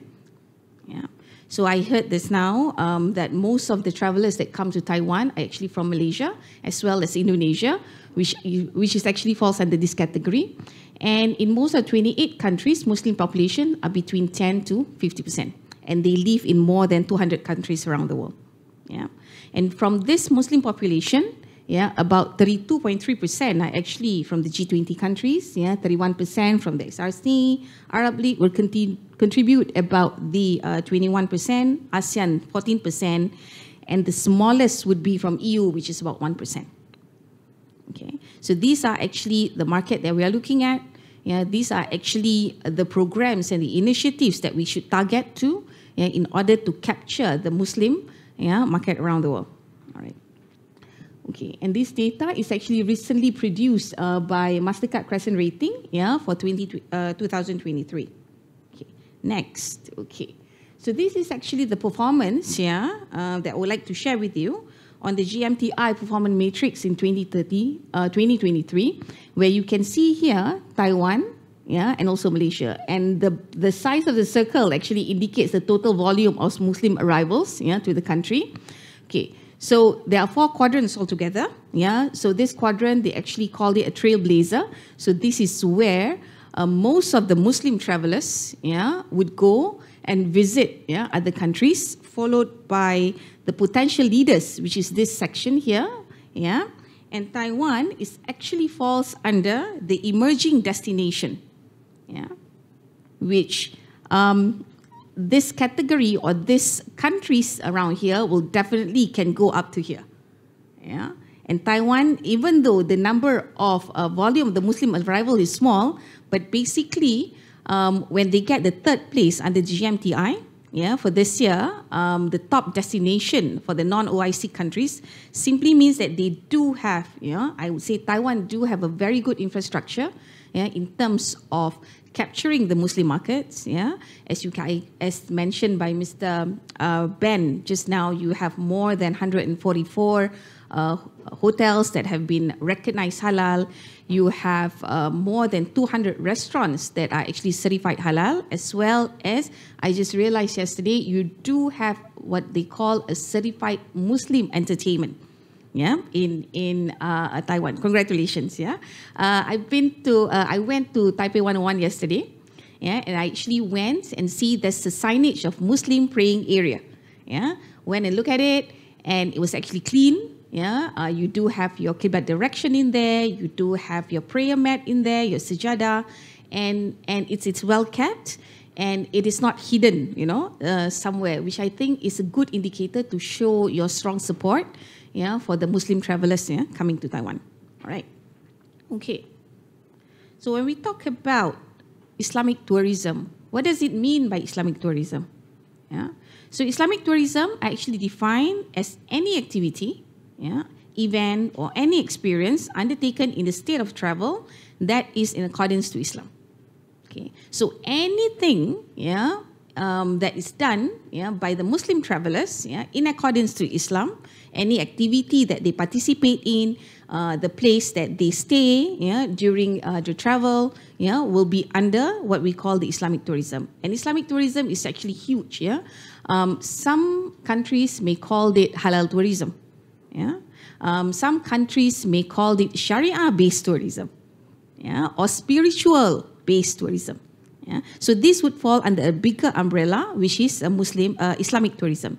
But for the Malaysia, we are rebranding, or we are taking a part of the Islamic tourism, where we brand it as Muslim-friendly tourism and hospitality. We don't actually promote, as in ITC. We do promote Muslim-friendly tourism and hospitality, but not the Islamic tourism as a whole. Because like I mentioned, different category that falls under the Islamic tourism, like Sharia-based tourism would be cater more to the spiritual-based tourism, more to the Mecca when they do their pilgrimage and so on. But Malaysia, our focus would be more on the Muslim-friendly tourism and hospitality because it is more open, not just friendly to the Muslim, but also friendly to the non-Muslim. The concept that we are promoting here, the concept that we are encouraging here under the Muslim-friendly tourism and hospitality are basically security and also safety. For the Malaysia, Alhamdulillah, this year, for the 8th year, we have been the top destination for the Muslim travelers under the OIC country. And also, this is our 2nd year. Malaysia has been awarded by the top destination for Muslimah travelers, Muslimah meaning that female travelers, because of the safety and also the security reasons that we have been promoted through this MFTH. So it is actually a niche tourism segment, suitable for both Muslim and non-Muslim. It's also a value add to the Muslim tourist to a destination. Every services, every facilities that we have, we must make sure that it's all Muslim friendly. Similar to what Taiwan has, you do have your Muslim-friendly environment. In Malaysia, we also have Muslim-friendly shopping malls. We have Muslim-friendly amusement park. We do have Muslim-friendly tourism products. We also now have Muslim-friendly medical facilities, as well as Muslim-friendly spa and wellness centers. Okay, so this definitely will provide assurance to the Muslim-friendly services and also facilities that are provided. For those who get this Muslim-friendly tourism and hospitality, definitely it's a marketing tool for the tourism to attract the tourists to come to the destination. And we brand it because Malaysia, we brand it as a moderate Muslim country because we do have multiple races. We do have multiple cultures. And this is what we are also promoting, for all the tourists to come to Malaysia to actually enjoy and actually experience, how we, a multiracial company, live together in harmony, as well as appreciating each other's cultures. Another tourism concept that we are promoting in Malaysia is what we call a mosque tourism. Okay, so when we say, when you see a mosque, it is actually a sacred place, for the Muslim to perform the prayer. But that doesn't stop the non-Muslim to actually come and experience and come and see what is it that we are doing in the mosque. It is a sacred place. Some of the areas, certain areas, yes, you cannot enter. But the rest of the area, we are telling the whole world is that, Islam is not something that is close-minded. Islam is something that can be shared with all. And one of it is through our Muslim tourism. In Malaysia itself, we have more than 200 mosques that have been identified as mosque tours. And this mosque tourism, they have a lot of activities going on, not just to the Muslim, but also to the non-Muslims. One of the famous mosques that we have in Malaysia is the Sri Sendayan Mosque, which is a big white mosque, which resembles one of the mosques in Turkey. We also have the mosque in Putrajaya itself, that is also considered as a mosque tourism. So the progress of the tourism in Muslim countries is to show the interest of the promotion of the mosque as the mosque tourist attraction. demonstrate Muslim places of worship, like I mentioned. And also this create interest among the visitors from various backgrounds, and various religion belief in visiting mosques, and encourage them to offer tours to Muslim places of worship. Right. Next. Okay. So these are some of the trends based on the research that ITC has done. These are some of the Muslim travel trends that would attract the tourists to come to the destination. And in Malaysia itself, we have about 1, 2, 3, 4, 5, 6, 7 trends that we're looking at. The first one is we discover new experience and knowledge. Second is compliance to the Islamic principles and values, demands for the hygiene and also cleanliness, improve health, wellness, mind, body, and soul, use digital. Now it's a digital world. So when people want to come to Malaysia, for example, or when people want to come to Taiwan, for example, they actually refer to the digital information that you have. Whether do you have a place for the Muslim to perform their prayer? Do you have halal food? These are the two main things that we should take into consideration if we want to attract the Muslim travelers or tourists to come into our country. The first one, everybody got to eat. So we need to find halal food. No matter where we go, the Muslim need to eat, just like you guys. So halal food is important. The second one is that we as a Muslim, we need to perform our prayer 5 times a day. Therefore, we need a place to actually perform our prayer. And those places not necessarily has to be a mosque. It can be a small room dedicated only for prayer. So those are the two important things that any countries that would like to attract the Muslim to come to their countries, you have to think about the food, you have to think about the place where they can do their prayer. And respect, and this is also one of the trends, when they go travel, they are actually looking for any sustainable and responsible practices. And of course, when we go for traveling, the things that we would like to see is actually to appreciate nature, history, arts and culture and heritage of that particular country. So let me just go into detail, when we talk about Muslim travel trends and how we can actually adopt it and put the component of the Islamic tourism as well as MFTH, for all these trends. The first one, what we do in Malaysia is that, when they come to Malaysia to discover new experience and knowledge, we are also promoting the celebration of Ramadan. Ramadan is a time where the Muslim need to fast before the Eid. So we have to do our fasting at least 29 to 30 days every year. So for the Muslims from all over the world that would like to experience Ramadan, they can actually experience Ramadan in Malaysia, where here we have a very I would say happening and also a very interesting celebration, especially during the iftar, during the break fasting. And when we actually celebrate Eid at the end of the Ramadan, we celebrate Eid with multiracial communities. In Malaysia, we have Malays, we have Chinese, we have Indians. These would be the 3 big races in Malaysia. But when it comes to Muslims, they come from more than 3 races. They can be a Malay Muslim, they can be a Chinese Muslim, they can be an Indian Muslim. So the way we celebrate it is actually depending on the races. So this is where we promote how we celebrate it. Based on different cultures, not compromising on our beliefs. And also learn and appreciate Islam through the mosque and also tours and also homestay experience. So in Malaysia, we have a product, what we call a homestay, where the Muslims, especially the Malays, open up their house for the travelers to come and experience staying with the Malaysians, experiencing the Malay culture, the Indian culture, the Chinese culture, but in the context of the Muslim friendly. Okay. And of course, all this must make sure that it is in compliance with the Islamic principles and values. Like I mentioned, availability of the places to pray, where they can eat freely. A lot of foreigners, when they come to Malaysia, the first restaurant they will attack is McDonald's. Because they know that they cannot eat McDonald's freely in their countries. But in Malaysia, every McDonald's restaurants in Malaysia is halal.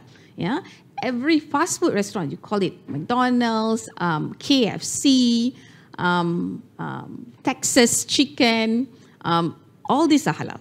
Yeah, so they can eat freely, and also availability of halal products. Yeah, the products that they can actually buy in Malaysia and bring home and enjoy it at home.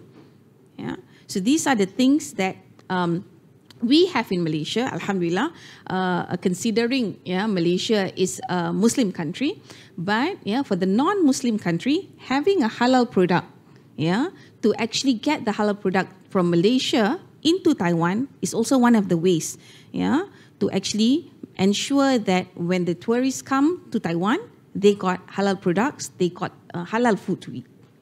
Okay. And in Islam, we actually regard hygiene and cleanliness highly. In order for us to perform our prayer, our 5 times daily prayer, we need to make sure that we are both spiritually and also physically clean. Spiritually, meaning that we're actually doing our obligation. We also need to make sure that physically we are clean.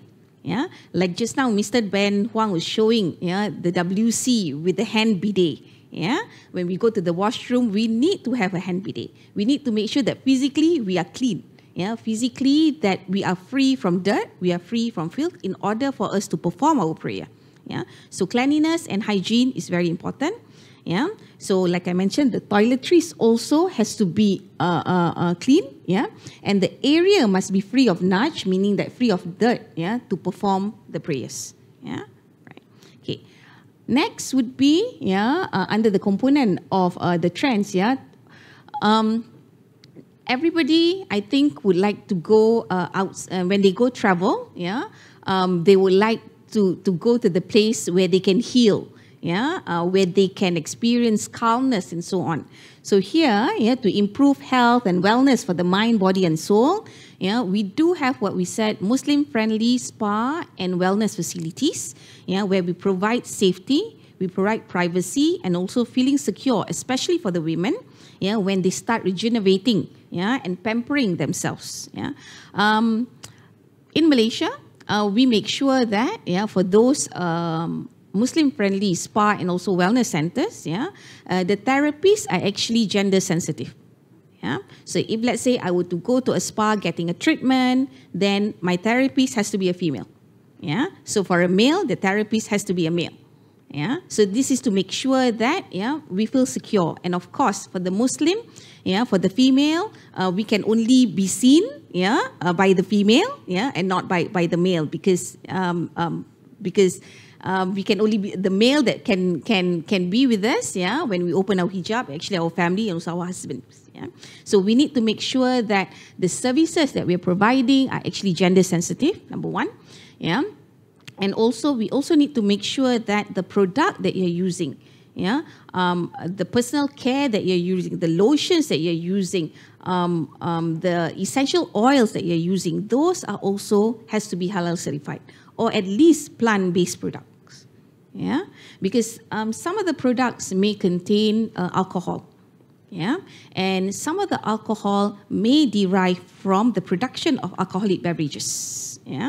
So any products that are actually using the ingredients, derivatives from the alcoholic beverages, are definitely considered as a non-halal to the Muslim. And also we do have a separate and dedicated time for the woman in the recreational activities. The usage of swimming pool, the usage of gymnasium. Instead of having 2 gymnasium for the female and male, some of the hotels would actually offer different times for the female, so that they can actually perform or do their activities safely. They don't feel insecure having other people or especially men looking at them. So some hotels, they do offer different times for the female, for swimming pools, like I mentioned, for gymnasium, for spas, and also other activities.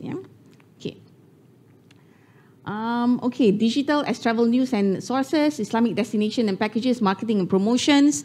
For ITC itself, how we help the industry, especially the travel agent, to promote their Muslim-friendly packages is actually we are working together with MH Holidays, where under the MH Holidays, they actually have a Muslim-friendly packages, so that any Muslim tourists that would like to actually enjoy the Muslim-friendly packages, can actually request, for packages that are suited, for their beliefs.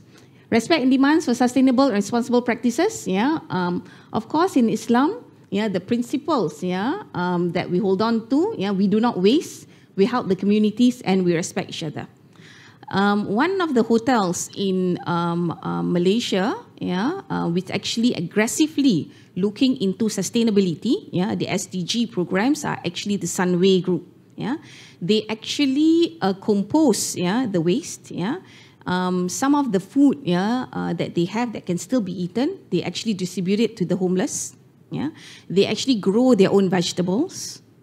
So these are some of the elements we actually include in our Muslim-friendly tourism and hospitality requirements, as well as the hospitality services from the Islamic perspective, how you greet your guest. Perhaps most of you, it's a normal practice, where when the guest comes to the hotel, we are given a welcome drink.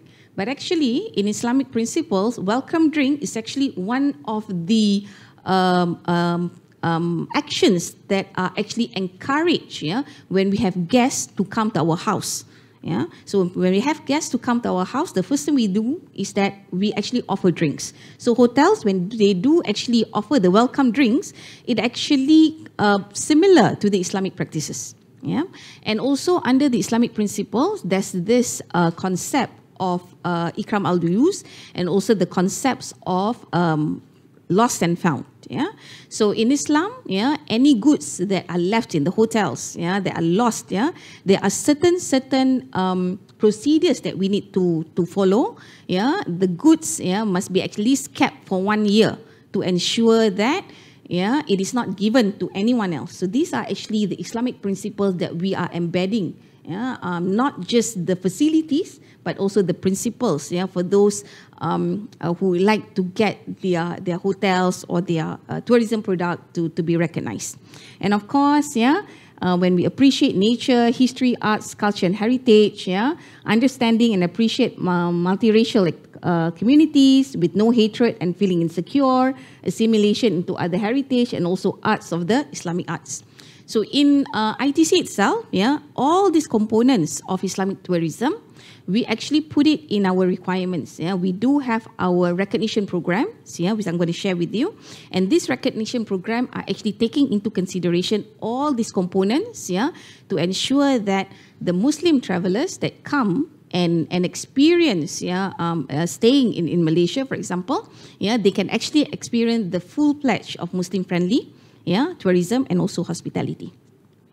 Okay, just some brief introduction of Islamic Tourism Centre. We are actually an agency under the Ministry of Arts and Culture of Malaysia, MOTAC. We have been established since 2009. And we developed the concept of Islamic tourism as well as Muslim-friendly tourism and hospitality. So we work together with Tourism Malaysia, for all the inbound tourists that come into Malaysia. So our focus would be, we conduct strategic research on Islamic tourism market intelligence and also policy formulation. We also provide human resource capacity development, especially in tourism and also professional service standards. We also act as an information sharing platform on MFTH as well as best sustainable tourism practice. And this is where I encourage for you to work together with ITC so that we can have strategic partnership and collaboration with government bodies and also industry players. Okay, so these are the recognition program that we have in ITC. We call it MFA, Muslim Friendly Tourism Hospitality Assurance and Recognition. So under this MFA, similar to hotels where you have star rated, 1 star, 2 star, and so on. And also in Malaysia, we have a budget hotel. We call it 1 orchid, 2 orchid, and so on. So for MFA, we have 3 ratings, which is silver, gold, and platinum. The lowest would be silver, and the highest would be platinum. But yeah, when we say about platinum, it is moving towards Sharia compliance, but not fully Sharia compliant. Yeah, it's Muslim friendly. And this recognition that we are giving, we already started with tourist accommodation, yeah, and also spa and wellness center. Inshallah, we will continue for another 8 schemes that we have. We have 10 schemes altogether for the hotels, for the spa, for the medical facilities, for the shopping malls, yeah, rest and relax area, convention center, amusement park. We also have terminal hubs, yeah, as well as we do have for tourism products, yeah. So these guidelines that we are developing, yeah, based on the Malaysian standard MS 2610, yeah, and the recognition that we are giving not just to Malaysia, but we're also opening up, yeah, to other countries, yeah. And I think yesterday I went and see Chinese Muslim Association, yeah. They do actually recognizes a lot of hotels and also restaurants, yeah, in Taiwan, yeah. So the collaborations that we are offering is that because we as in ITC, yeah, we can't go to all over the countries to actually get your hotels to be recognized under ITC. So this is where we open to collaborate with the halal certification body, yeah, with the tourism board of the countries, yeah, to see if if you are interested to get your tourism products, yeah, to be recognized by us based on the standards that we have, based on the guidelines that we have. Yeah, our guidelines are actually yes, developed by ITC based on the MS 2610, one of the standards in Malaysia. But our panel are actually from the Ministry of Tourism itself. Yeah, we do have panels from the tourism board as well as our board of directors, which can either come from the Ministry of Health as well as Ministry of Foreign Affairs. Yeah. Another one that we have is actually a Muslim-friendly tourist guide. Yeah. All tourist guides in Malaysia have to be licensed under MOTAC. Yeah. And those who are interested to actually enhance their competency, yeah, this is where, yeah, they can get a badge, yeah, of Muslim-friendly tourist guide. And this Muslim-friendly tourist guide in Malaysia, they are the only one, yeah, they can actually guide, yeah, or offer the Muslim-friendly packages, yeah, to the Muslim travelers in Malaysia. Right. Okay. Other programs will include our trainings. Yeah, we do have our mosque tourism seminar. This is actually open to the mosque institutions that would like to convert their mosque, yeah, into a tourism mosque. This is actually the guide for the mosque guide. Yeah, so when the mosque in Malaysia, when they are identified as a mosque tourism, they need to have a mosque guide. Yeah, so this mosque guide will actually explain, yeah, the basics of Islamic principles, yeah, as well as the Islamic architecture, yeah, in the mosque. Yeah, we do have Islamic tourism writers workshop. So this is where this is actually a unique program of ours. We will call all the writers, the bloggers, yeah, the vloggers, yeah, together with us, yeah, on a journey, yeah, to go to a Muslim-friendly sites, yeah, Muslim-friendly destination for them to experience what is Muslim-friendly. And when they go out, they write about their experience. They write about the good things about the Muslim-friendly. Yeah, so this workshop, we have done it twice, yeah, one in Janda Baik in Malaysia, and also this is for the marketing workshop. Okay, ITELS and also SEED, both are actually a knowledge sharing, the updates of the trends of the Muslim friendly, yeah, in Malaysia. And finally, okay, we have our World Islamic Tourism Conference last year. Yeah, hopefully, inshallah, we'll have it another one in 2025 in conjunction with Visit Malaysia 2025. Yeah, all the programs that we have are actually catering and moving towards, yeah, the Visit Malaysia 2025. Yeah, that we want to make sure that in order for Malaysia to maintain the positioning, yeah, to be a top destination for the OIC country, the infrastructure of the Muslim friendly has to be there. Yeah, this include the capacity development, this include the products that we have, and so on. And another interesting event that we're going to have, inshallah, this coming August and also September is what we call the Islamic Tourism Month. Yeah, we're going to organize this Islamic Tourism Month from the 21st of August until the 17th of September. Why we have it during this month? One, because this is where there's a school holiday, Malaysian school holiday. Yeah, number one. And number two, the second week of September, this is where MIHAS is. Yeah, this is where we have the Halal CB convention. Yeah, so during this period, we are offering, we are encouraging all the hotels, we are encouraging all the spa owners, we are encouraging all the travel agents to actually promote their packages, to actually promote their discounts to all the travelers, be it local and also domestic and also international. Yeah, so those that as mentioned by our Miss earlier, that we're gonna have our MIHAS, inshallah this coming September. So those who would like to come and experience Muslim friendly in Malaysia, come during this period, then you'll enjoy all the discounts, you'll enjoy all the packages, which includes not just Muslim friendly, but also the mosque tourism. Others would include the Imam Roundtable Conference. We do have our research grants, where we give out grants to universities, to come out with trends, to come up with new studies, new areas within the Islamic tourism, and that will be presented in our journal as well as in our Islamic Tourism Symposium, right?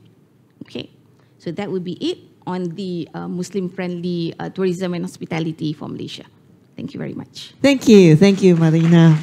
Excellent presentation. Thank you. So we have limited time, so we are only open for one question. Any questions from the floor? No, of course, please feel free to write down your question and hand it to our staff later on. Thank you once again. Thank you, Marina. Thank you very much. Okay, next, please welcome Mr. Moh Talif, Senior Manager of Halal Development Corporation Berhad, HDC, to give us an introduction on Muslim-friendly environment. Please welcome Mr. Moh Talif.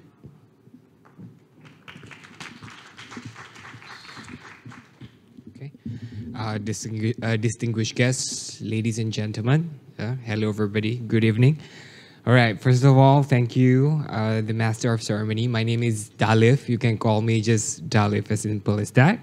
I'm from HDC, the same organization with my CEO earlier, so I do not want to elaborate further because my CEO has explained who are we. So today I'm going to share a little bit with regards to Muslim-friendly.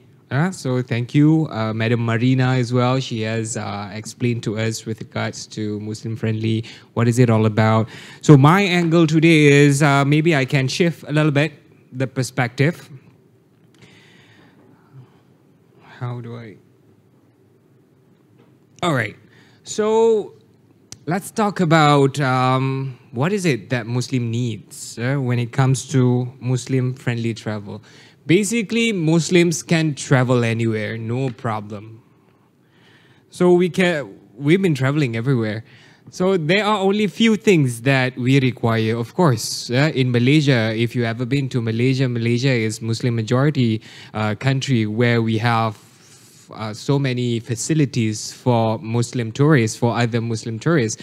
But then let's talk about a Muslim like me traveling to country like China, Taiwan, Korea, Japan, and other non-Muslim countries. So there are basically three things, as I may assume, that the Muslim needs during our travel. Like what Madam Marina has shared earlier, so I can summarize it. There are three things. Number one will be we need to perform our prayers 5 times per day. Yeah, basically we can do it everywhere as long as the places are clean. Although there are no specific places that we can find, for example, in Taiwan. So if we go somewhere south in Taiwan, there are no places, but we can manage ourselves basically. And then number two is that Muslims, we need what we call to clean ourselves. This is our daily needs. Basically, we need water. We need water to clean ourselves every day and also in order for us to perform our prayers, we need water. So that's why if you see in many of the Muslim-friendly travels, they encourage hotels to provide the bidet, the toilet. So basically, we need waters. But somehow, if we are anywhere, for example, the hotel that we are staying today, Grand Hyatt, there's no such water bidet at the toilet, but we still can manage. So what I'm trying to say is that although a Muslim can travel anywhere, but it's just that if Taiwan, for example, want to facilitate the Muslim travelers, that will be very much appreciated. And number 3, the last thing that Muslim needs during travel, of course, food. So we can manage to find our foods. For example, today we had our breakfast in Grand Hyatt. There's no halal. Unfortunately, there's no halal food in Grand Hyatt, as you can see. But somehow we know how to manage to find our food. But it will be very much appreciated, I say, not that we need that, for the hotel can provide us halal food. If not halal food, other options such as vegetarians. If there is none, it's okay. We can still find our food that we can eat, no problem. Yeah. Okay. So we are talking about Taiwan specifically and Muslim friendly. Like what Mr. Ben has shared earlier, like I said, we are very much appreciate what Taiwan has done so far by having a Muslim ambassador. A celebrity of Malaysia. I think this is the second one. Previously, there was another one, which is very much a public figure in Malaysia.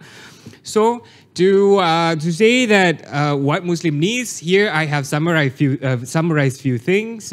Number 1 is permissible food. If we can have, that will be great. If not, then we will try to find on our own. And then, like I said, praying area, if there are praying areas in anywhere that we travel, it will be very much appreciated. If there is none, we can find, somewhere at the nook, at the corner of a space, as long as it's clean, we know how to manage. Basically, during our travel, usually we'll bring our kit. Yeah, like a water bottle, a sprayer, we'll bring that because we need water, we need to clean ourselves, like there are some things that we need to do. And also we'll bring a mat. So this is what we always bring. So we can we have to perform our prayer on the floor. So we need, the place to be clean, and then we'll lay out the mat and we'll do our thing there. So if, let's say, Taiwan can provide, at the airport, like a Muslim travel kit, that would be very much appreciated. If there is none, it's okay. Usually, the Muslim already bring their own stuff to the countries that has very limited Muslim facilities. All right. So among other things, there are things that the basic needs that Muslim look for are the cleanliness of the spaces, of the places that they go, and also the Qibla direction. In order for us to perform our prayer, we cannot simply randomly face anywhere. But now, thanks to the technologies nowadays, we can simply use our mobile phone to find our Qibla direction, the direction that we need to perform our prayer. But if, let's say, there is a place provided in, for example, this building, it will be very much appreciated, like I said. And then bidet, yeah, like I said, we need to clean ourselves, and prayer mat if you provide them as well. And of course, Muslim does not consume alcohol, so it's okay. We can distance ourselves from alcohol. But if a restaurant also provide a space that is separated from the serving of the alcohol, it will be very much appreciated again. Okay? And also, lastly, the prayer timetable. This is very important for Muslims. So how we manage on our day-to-day basis if we are not in our home country is that we always make sure to check our prayer time, because it's different. So in Taiwan, it has its own prayer time. It depends on the direction of the position of the sun itself. So normally, thanks to technologies again, we can find it on our smartphones, no problem. But if the government of Taiwan or there's an information counter or there's display of information at the airport to say that, hey, download this app where you can find the direction of your prayer and also the timetable of the prayer, that would be great. So that would show the commitment that Taiwan has for the Muslim travelers and also welcoming and inviting the Muslims to the country. Okay. All right, next, these are some of the suggested facilities when it comes to the Muslim traveling, Muslims on travel. Number one, food and beverages. Of course, we understand for a country such as Taiwan, there are definitely limitations to provide halal foods. Of course, definitely. Number one, the limitations is the most important one is the understanding of halal food. So we understand that. Not necessarily that Muslim, if someone like me travel to Taiwan, I need to find, halal certified food. We understand the limitation. And we also can manage with the limitation. We will stay away, we will abstain ourselves from the things that we cannot eat, and we will find things that we can eat. But if you facilitate them, that will be great. So hence there is such a word of Muslim friendly. We understand that it's quite difficult, quite difficult for a restaurant in Taiwan to obtain halal certification because there are many things that need to be considered. But this is the idea of Muslim friendly. Okay, we're going to talk about it a little bit later. And then, like what ITC shared earlier, the tour packages, it would be great also if Taiwan could have tour packages. I've seen just now Ben from Salam Taiwan has shared. That is very much appreciated and it's awesome, I can say. And also public washroom. These are the things that we need. And lastly, recreational and wellness facilities. So here are some of the things. Well, I think this has been discussed earlier, and I think it's not so much of a problem in Taiwan nowadays because the government itself is already aware of what are the things that they can facilitate for the Muslim with. All right, so let's talk about how HDC can assist with regards to Taiwan's intention to grow bigger with Muslim friendly. So what we can do at HDC is, of course, at HDC we are not certification bodies. We do not give certificates to anybody, but we can assist to help you help you develop your framework when it comes to halal and whatever related to it, such as Muslim friendly, to facilitate your intention. So basically, this is the rough idea, just to give you some idea on how HDC can assist. As you can see, look at the far end of the symbols. These are the main items that what travelers will look for, such as hotels, definitely, and then as well restaurants and also other recreational activities such as what do you call that? Cruise ship. So there are plenty of certification bodies all over the world, and including Taiwan. Taiwan has several certification bodies, halal certification bodies, and also there are Muslim associations in Taiwan as well. There are few that have been working with HDC, and only one I can say at the moment, if I'm not mistaken, that has been recognized by Malaysia. But that's not a problem. But that one is just for Malaysia. So we are talking about Taiwan. What is it that we can do? Going back to certification, there are so many kinds of halal certification by using different standards and different benchmarks and different guidelines.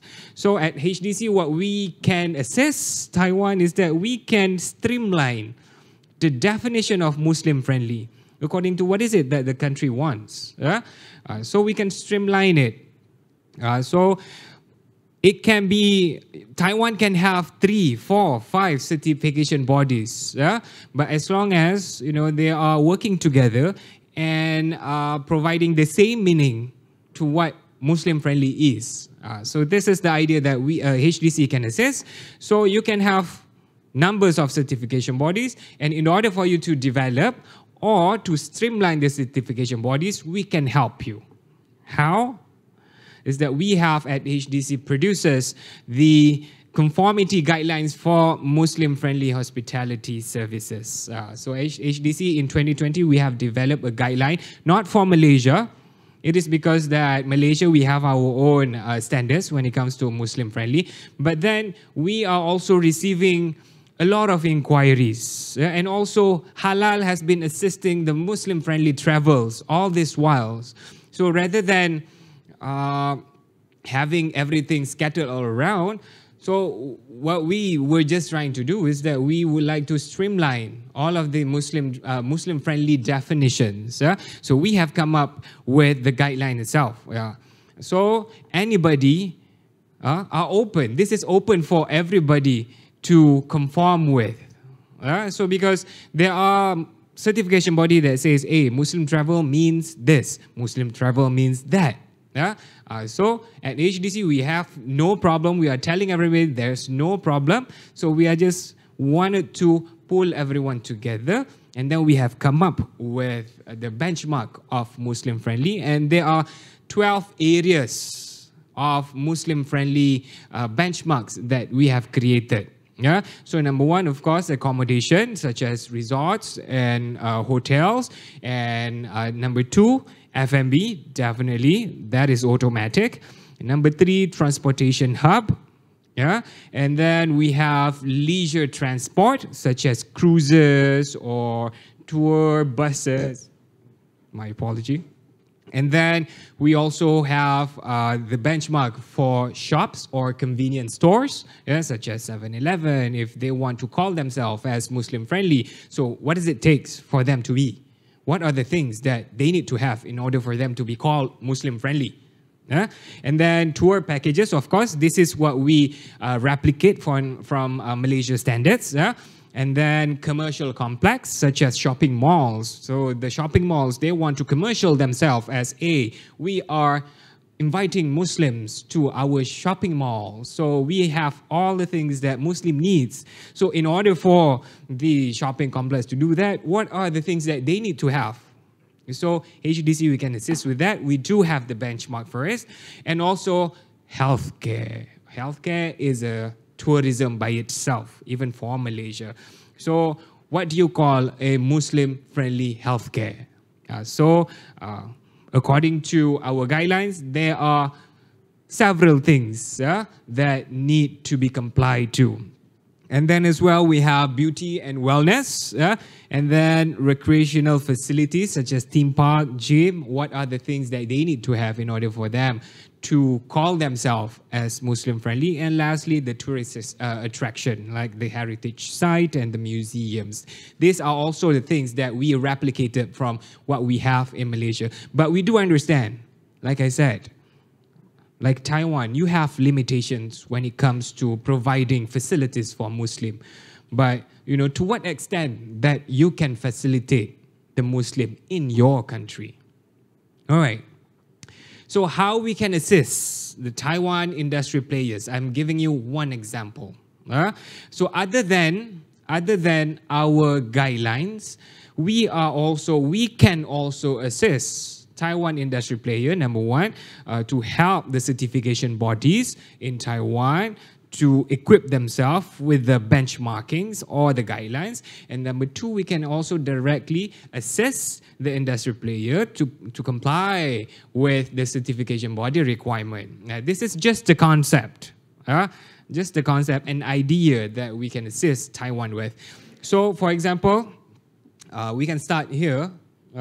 So we can help the industry players such as restaurant or convenience store to understand, because number one, in order for someone to call themselves as halal or Muslim friendly, they need to understand first what are the requirements. If there is no understanding, I'm sorry, it will be very difficult to provide the service to facilitate the Muslims. So at HDC, we can provide the understanding of what Muslim needs. And then also, once they have understood what are the requirements at HDC as well, we can create a program. For example, like 10, 100 restaurants in Taiwan that wants to obtain Muslim friendly. We can create a program, first training, and then we can visit one by one, and then we can fix each one of the restaurants, each one of these 100 restaurants to comply with the requirements of Muslim friendly. And lastly, it will be certified halal by the local Muslim-friendly certification bodies, because Malaysia, we cannot certify Muslim-friendly or halal, particularly in other countries, for the local market. So this is the area, just to give some idea on how we can assist Taiwan. And then this is an example, just an example to give you idea, with regards to the Muslim-friendly certification. Not that HDC will provide the certification or the labeling, but the certification bodies in Taiwan may do this. So we can help the certification bodies to develop their framework. This one example, a restaurant in 101. All right, other than, I'm sorry about the misplacement of the wordings over there. And number two, how can we assist Taiwan industry players is that, of course, like I said, the three things earlier, last thing are the food. So what you can do in Taiwan, what you can facilitate for Muslim travelers is that to make available for ready-to-eat products, ready-to-eat food. So maybe a Muslim like me, I cannot enter Din Tai Fung, for example, because they serve pork dim sum. But then, I still need to eat. So I can go to the convenience store and find halal food. And how can you pool all this halal food? Is that through our platform at HDC, like what my CEO has shared earlier. It's called HIP. So HIP, it's a data pool of halal products readily available. So it can assist industry players, convenience store in Taiwan to source the halal food. Either in Malaysia, they can source halal food from Malaysia to bring into Taiwan or any other countries. Because in our platform, the HIP platform, we have definitely Malaysia halal products and as well from other countries. So this is what we are trying to do. We want, we centralize all of the halal product all over the world so it can assist industry in Taiwan, for example, to bring the halal product into the convenience store. So these are the things that, to give you some ideas on how can you facilitate the Muslim travels or the Muslim-friendly travels. So a little bit on the HIP itself. So HIP is much more than that.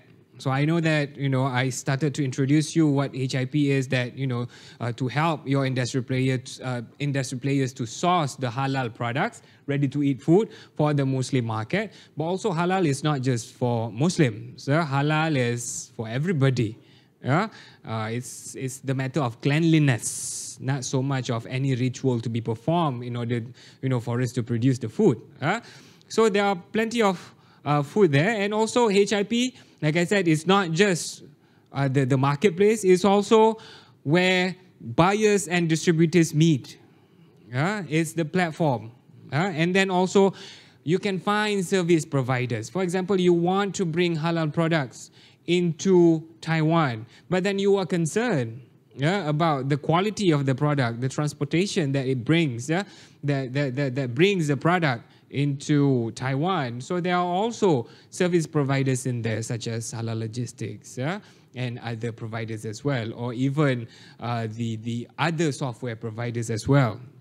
And also there are government agencies and NGO in there. If any of the industry players in Taiwan would need to connect with anyone, there are government agencies and NGO that participated in our halal integrated platform. And then there are, for Malaysia at the moment only, at HIP, there are venture capital and investors. There are banks who participate in the HIP. So anybody who participate, business player who participate in the HIP will also have the access to apply for special grants or special loans from the banks. I think they have opened it. Some banks are opening to other countries. Taiwan, not yet. But there are countries, there are banks who try to open up more and more territories where they can provide the financial assistance. And then, of course, in there are halal professionals and halal talents. For any industry players in Taiwan who already want to move into an advanced stage when it comes to halal, of course, in order for you to be certified halal or to certify Muslim friendly with your restaurant, you need to have the people who knows about it to work with you, to be one of your operators. So in this platform as well, there are pool of people that you can source from. Such as it's kind of a little bit like LinkedIn, where you can find people that have the credential with halal. And lastly, there is manufacturers and sellers in the HIP. So it's more than just sourcing your halal products for Taiwan through HIP. All right. Lastly, this is how HDC again can facilitate Taiwan Muslim-friendly industry. So first, like I said earlier, we can help Taiwanese, everybody in Taiwan, to understand either halal or Muslim-friendly in any topics. And then as well, through our Halal Training Institute, and then we can assist industry players in Taiwan, not just industry players. We are actually assisting other countries as well, the government of other countries, to come up with frameworks. So we can assist everybody, industry players, government, NGOs, anybody, through our halal consultancy department. So let's say that the government is serious. I know that Taiwan particularly, you have new southbound policy that is very much active at the moment, and I have read through everything. Yeah, I guess we are sharing the same energy with regards to that, and I guess through this as well, we can facilitate everybody and we can be part of the initiatives. So it depends on the initiative. So maybe Malaysia through HDC, we can assist with regards to developing the framework or the implementation of any areas when it comes to halal or Muslim friendly. And then at HDC as well, we do have halal parks. This one is mainly for the industrial zone. We can also assist Taiwan if you have the intention to have a specific industrial zone for halal industry players. And like I said earlier, our halal integrated platform. And we have several other items, and the last thing I would like to highlight is our events as well, like ITC, HDC also, we do have events. We have our own branded event. It's called World Halal Business Conference. It is being done annually for many years already, and it has branched out from Malaysia. And this year we are going to London in October. So this is where it's not limited to halal players only. It's for everybody who wants to put themselves, to make a presence in halal space. So this is the conference that we pull everybody together to discuss, to give ideas, and to see, to view in different directions and the possibilities where we can go. So you are all invited to our conference. So I guess this is all about my my presentation today. So if you have any questions, so you can either ask me directly or later on. So I'll pass this microphone back to our Master of Ceremony. Thank you.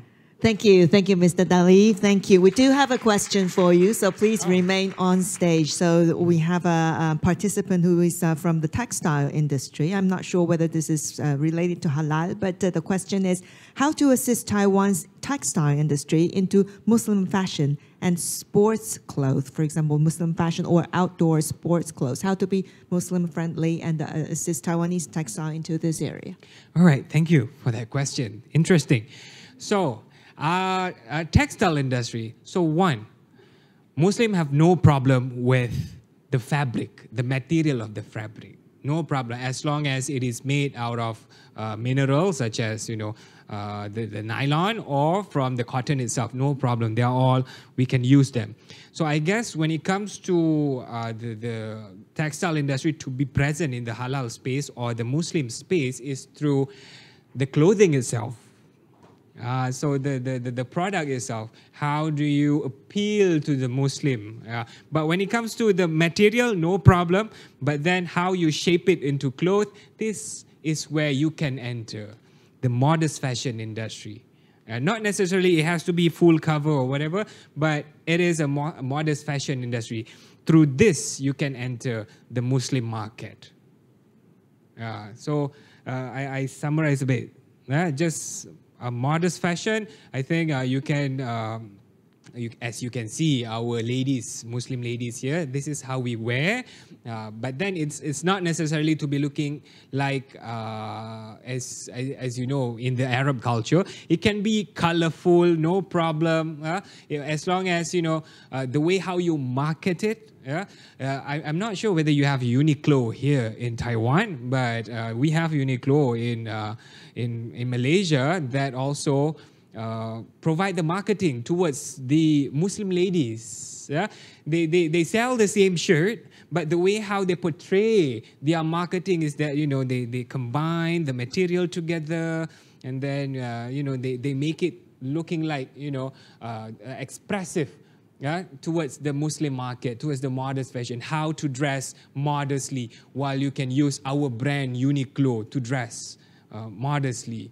So this is where I think textile industry can tap onto the Muslim market through expressing it, that it can be worn, it can be styled according to what the Muslim lady needs.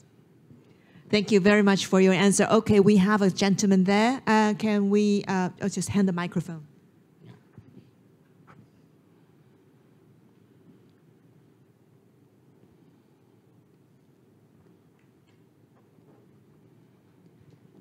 I know after pandemic, a lot of Malaysia, they will prefer outdoor or go to sport. If the Muslim, they go to the indoor sport, how they wear, or swimming pool, how they dress. And the hajjah also now have a smart and modern process. And if you keep use the traditional way, how you can let the Muslim go to the fashion industry? Yes, that's my question. Thank you very much. I guess to answer that, I can make it. I can put it simply. Muslim has our every Muslim we have our own dress code. It's different between men and ladies. As for men, it's much more lenient, where we can dress whatever as long as it is loose. It's not too tight. But there are some Muslims as well wear tights. But you know, it is encouraged for us to wear something loose. And what is it that we need to wear is that, you know, we need to cover our tops, not necessarily from our stomach here until our knees. That's it for men. That's our limit. We can open ourselves, but the only thing that we need to cover is from our stomach until our knees. But as for ladies, though, it's different. As you can see, our guests here, they are the example of how Muslim ladies need to wear. Number one, of course, it needs to be loose, and then they need to cover from top to bottom. And the only thing that they can show is the face and the hands. These are the dress code if you're talking about the Muslim dress code. But there are also in Malaysia, this is a bit tricky to answer, even people in Malaysia are also confused. So there are Muslim dress code that is required by the religion, and there's also the modest dress code that is required by the society in Malaysia. The society in Malaysia, which is not really talked about, the dress code that the society accepts is that for the ladies, they need to cover from the chest until the elbow. So it depends on the ladies, what is it that they want to wear. But when it comes to what the ladies need to wear, according to the religion, is like our ladies here.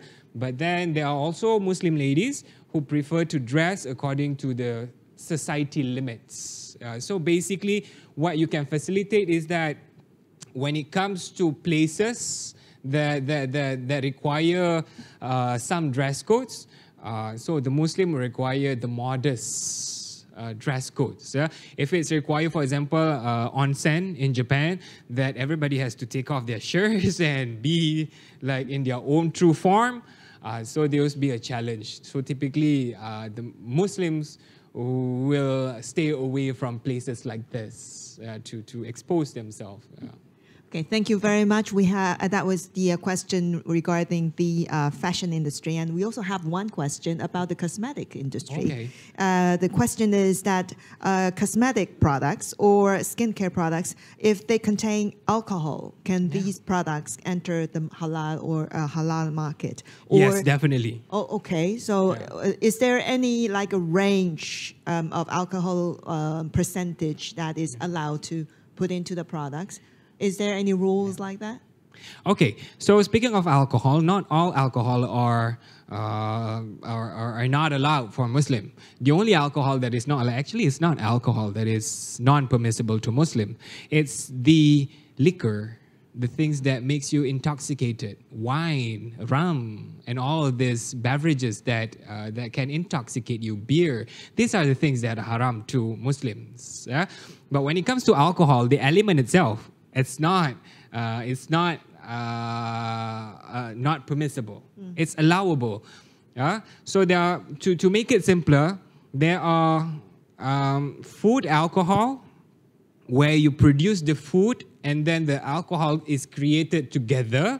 For example, any fermented items or wine or any drink that is, to be consumed. But there are also industrial alcohol.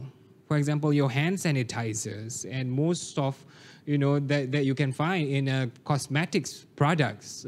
Because, you need to have this alcohol. One to sanitize and the other one is to preserve the items in that particular concoction.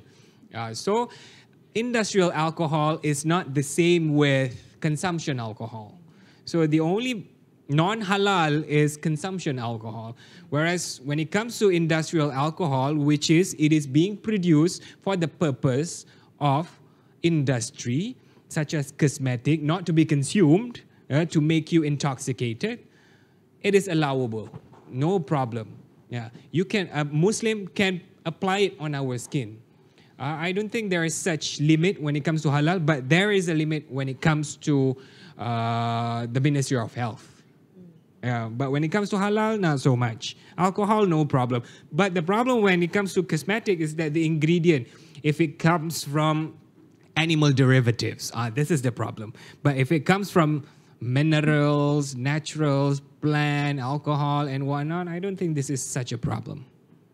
Okay, thank you. Due to the interest of time, we have to end the Q&A session here. If you have more questions, you're more than welcome to write down your question, hand it to our staff, and we'll get back to you afterwards. Once again, please give a big hand to Mr. Dalif. Thank you very much. So, ladies and gentlemen, we're going to proceed into the third session. And so before we enter the third session, a few household reminders. The presentations in today's forum will be provided by answering the questionnaire at the end of the event. So, 如果我们等今天的这个投影片，那请在这个今天活动结束之后，大家填写问卷，然后呢留下您的 email 就可以，就是我们就会把这个投影片就是提供给您哈。Okay, now the third session. In this session, we'll focus on the topic of strengthening the halal industry, Taiwan and Malaysia supply chain collaboration.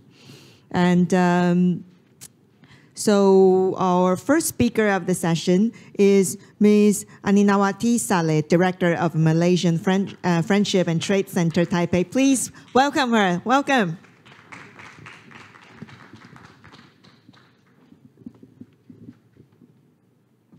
Thank you. Thank you so much. So, distinguished guests, ladies and gentlemen, it's a bit challenging for me to talk at this hour, and I've been informed outside it's raining, so just bear with me and stay in this room. Maybe when you go out, the rain will stop and then you can go back. Okay, my name is Anina. I'm from Matrade Taipei, under the trade section of Malaysian Friendship and Trade Center. So I'll be talking about the halal industry and how we can collaborate on the supply chain collaboration. So this would be the contents of my presentation today. I will talk a little bit on the trade, bilateral trade snapshot, the halal in global perspective, strengthening on the supply chain, what are our engagement in halal with Taiwan and what we can offer. So this would be the overall of our trade performance, Malaysia's trade performance in 2022. So we have surpassed a good record, surpassing 2 trillion ringgit for the second consecutive year, and the trade grew with double-digit expansion of 27.8%, and our exports also rose. And you can see in the chart our relationship with Taiwan. So Taiwan would be the third, actually the largest source country after China and also ASEAN in 2022. And in terms of market, we also manage with exports to major trading partners like ASEAN, China, US, European, EU, and similarly exports to FTA partners also recorded highest double-digit growth, and to some of the RCEP partner agreement that we have also last year. So the top 10 exports destinations, Taiwan is our top 10, within the top 10, number 9th. And these markets actually accounted for 87.7% of Malaysia's total exports. And the performance of key markets, some of the key markets,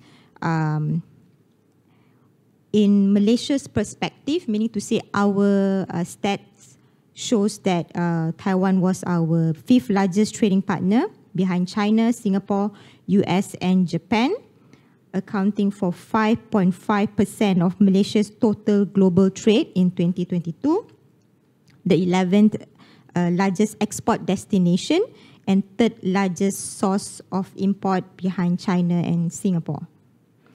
This would be some of the main components that we import and we export with Taiwan. More than 60% actually in the E&E products component basically consists of the semiconductors. We export optical and scientific equipment, petroleum products, manufacturers of metal and machinery equipment, and some of the products are also being imported back to our country to value add it and also to export it back to other countries. So this is actually derived from a source that we have from the IHS market. The new southbound policy, the countries that actually Taiwan has actually, in total is 18 countries. So these are the top 10 countries that have the most active trade flows into Taiwan, which is, you can see Malaysia ranked number 2, from Malaysia into Taiwan, and also what Taiwan actually export to Malaysia. So we can see our trade relationship, both Taiwan and Malaysia, is quite strong. So looking at the halal global perspective, I'm giving you some of the biggest pictures on what we have in globally for the halal perspective, which some of the earlier speakers also have been shared. So look at how Malaysia actually be ranked in terms of Islamic finance, halal food, the Muslim-friendly travel, modest fashion, pharmaceutical and cosmetics, and the media and recreation. And we also rank number 1 in terms of the top 15 countries under the Global Islamic Economy Indicator. And this would be some of the global perspective in terms of the opportunities. And there are still figures that can be tapped into and we are looking at how we can collaborate with Taiwan in terms of the areas that we've mentioned in just now. So let's look into the supply chain factors. This is actually the stats that we have based on the Malaysian companies that registered with halal certification that exports to global in 2022. So the biggest chunk, it is under the F&B, comprised of 5.93 billion, halal ingredients 4.98 billion US dollar. We have cosmetics, palm oil derivative, industrial chemicals, and pharmaceuticals products. So the top halal export destination that we export to China, Singapore, Japan, US, and Indonesia. And what we want to emphasize is that in Malaysia, we have more than 7,200 certified companies in the halal industry, which more than 1,800 halal registered companies are actually exporting globally. So if we are looking at these figures, there are room for Taiwan companies to collaborate with Malaysian in terms of the raw ingredients or the finished products, and maybe the in terms of the advanced technology that Taiwan have to actually value add back to Malaysian companies for them to export back to other countries. So this is our exports to Taiwan since 2013 for the past 10 years. So you can see why I extract these sectors is because this can be seen a very straightforward that maybe there is an element of halal in there because it's actually palm oil, seafood, other vegetable oil, processed food. Maybe less than 10% is not halal because most of our companies and manufacturing plant is actually halal certified. So you can see the growth, a very significant growth in the sector of palm oil and palm oil based products actually increased from 2013 to 2022, jump more 122% growth. Seafood is 200% growth, and processed food 108% growth. So these are the areas that we are looking at how in the supply chain area, how Malaysia and Taiwan is actually collaborating in terms of the ingredient wise. Indirectly, it is also halal ingredients into Taiwan. But of course, we are aiming not only to look at the traditional F&B ingredients, we are also looking at plant-based products, organic food, and also functional food. And the non-food sectors as well, like medical devices, biopharmaceuticals, and also looking at the services industry. There's a lot of room to be improved and to collaborate in the medical tourism, especially like nursing home and wellness facilities, and also modest fashion. Because we know Taiwan is their medical part is very advanced on the hospitalization and also on the treatment wise. So maybe there's a room for collaboration in terms of the on providing Muslim-friendly kind of facilities or treatment while the elder people have the treatment in Taiwan. Okay, this is the information that I extract from TIDA, which is the same shared by Ms. Rachel just now. I just want to highlight that as of March 2023, TIDA has endorsed more than 700 halal certificates, and look at the tremendous area of certificates that they actually certified under the healthy food, under the additive food material, which is basically, I also had a chance to meet with one of the Taiwanese large company, which have more than 200 halal certificates, which shared to me that they also export their materials to Malaysia and Indonesia. So this kind of collaboration would also give an advantage to the Malaysian side, because on the advance of Taiwan has in terms of innovation and the technology wise, it can also improve back to Malaysia to value add into their products, to make it a more quality products, to enhance it, and then they can export back to other countries. So this is the, just to highlight the ecosystem that we have. It's very much established, and we are also moving to the HIMP, the Halal Integrated Plan for 2030. And looking at the element of what, in terms of the standards that we have, the agencies that we have, we are looking at to further enhance our Malaysia capability and potentials in the halal ecosystem.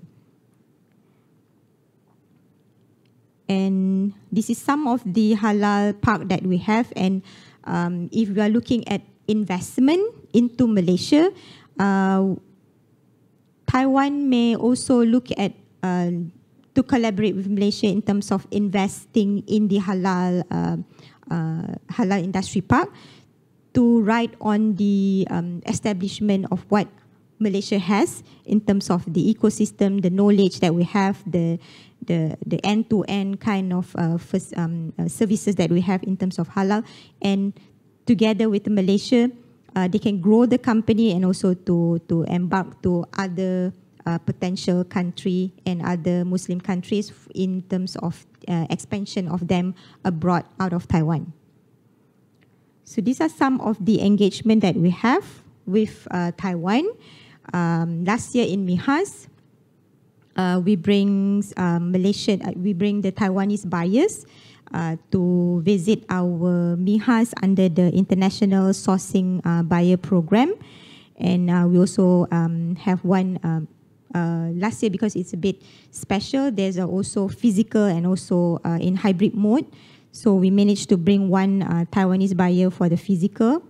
And for this year, we managed to secure 9 Taiwanese buyers, including one premium buyer to visit Mihas for the buyer sourcing program. And so we would like to reach out to new buyers as well. If you have interest, to expand and to source from Malaysia in terms of ingredients and finished products of halal, please come and contact us, and we can share you more about Mihas. This is also one of the program that we have last year. It's the halal medical industry. And this year we had also promote and support the Food Taipei in that happening in June. So this is the event that I'm talking about just now, Mihas. It's a Malaysia International Halal Showcase, where it has the both element of food and non-food category. Please visit if you have the chance to. It's happening in September this year, and we don't only have the exhibition part. We also have the element of sharing of information under the conferences and forum, and also we bring buyers from all around the world to visit MIHAS to exchange during the business matching. And these are some of the milestones of MIHAS that we had since the beginning of the establishment. And the achievement that we have last year, as I said just now, for the buyer program, for this year, actually we managed to secure a total of 299 foreign buyers from all around the world, including some of the non-favorite countries like Bhutan, Mauritius, Nigeria, Kenya, Tanzania, Kosovo, Russia, and Colombia. And we are targeting a sales target of 2.1 billion ringgit. And as of now, 90% of the booths are all sold out, and we are expecting to be occupied fully in August. But for companies who have interest, we still accept the virtual element of the business matching. You can come and contact us, and we can help to organize that. It will be happening until 15th of November this year. So this is, I will share about basic information on Matrade. We are the trade promotion agency under the Ministry of Investment, Trade and Industry, MITI, and we are looking after to export promotion on the Malaysian product and services globally. Our role is actually similar to TAITRA, but it's just an opposite because we are looking at Malaysia to promote outside of to globally. So we have also trade offices around the world, and some of the element of what we do, we facilitate on the development side. We gave some training to our SMEs on the capacity building. We provide trade and market information and trade advisory services, and all our services are free. And this is our information of the office. If you have any question or anything that you wish to source from Malaysia to inquire, please contact us. And again, we don't charge.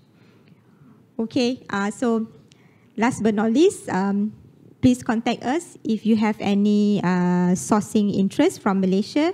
And I think that's all for now. Thank you. 谢谢. Thank you. Please give a big hand to Ms. Aninawati. So please remain on stage. When we see if there is anyone on the floor, from the floor. Okay, we have questions coming in.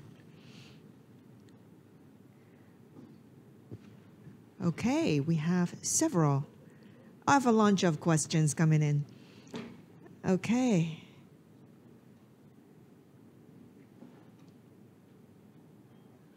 Okay, the first question we have is that, is it possible for a small business company to find a free halal certification consultant or to attend free halal certification training courses for food in Taiwan?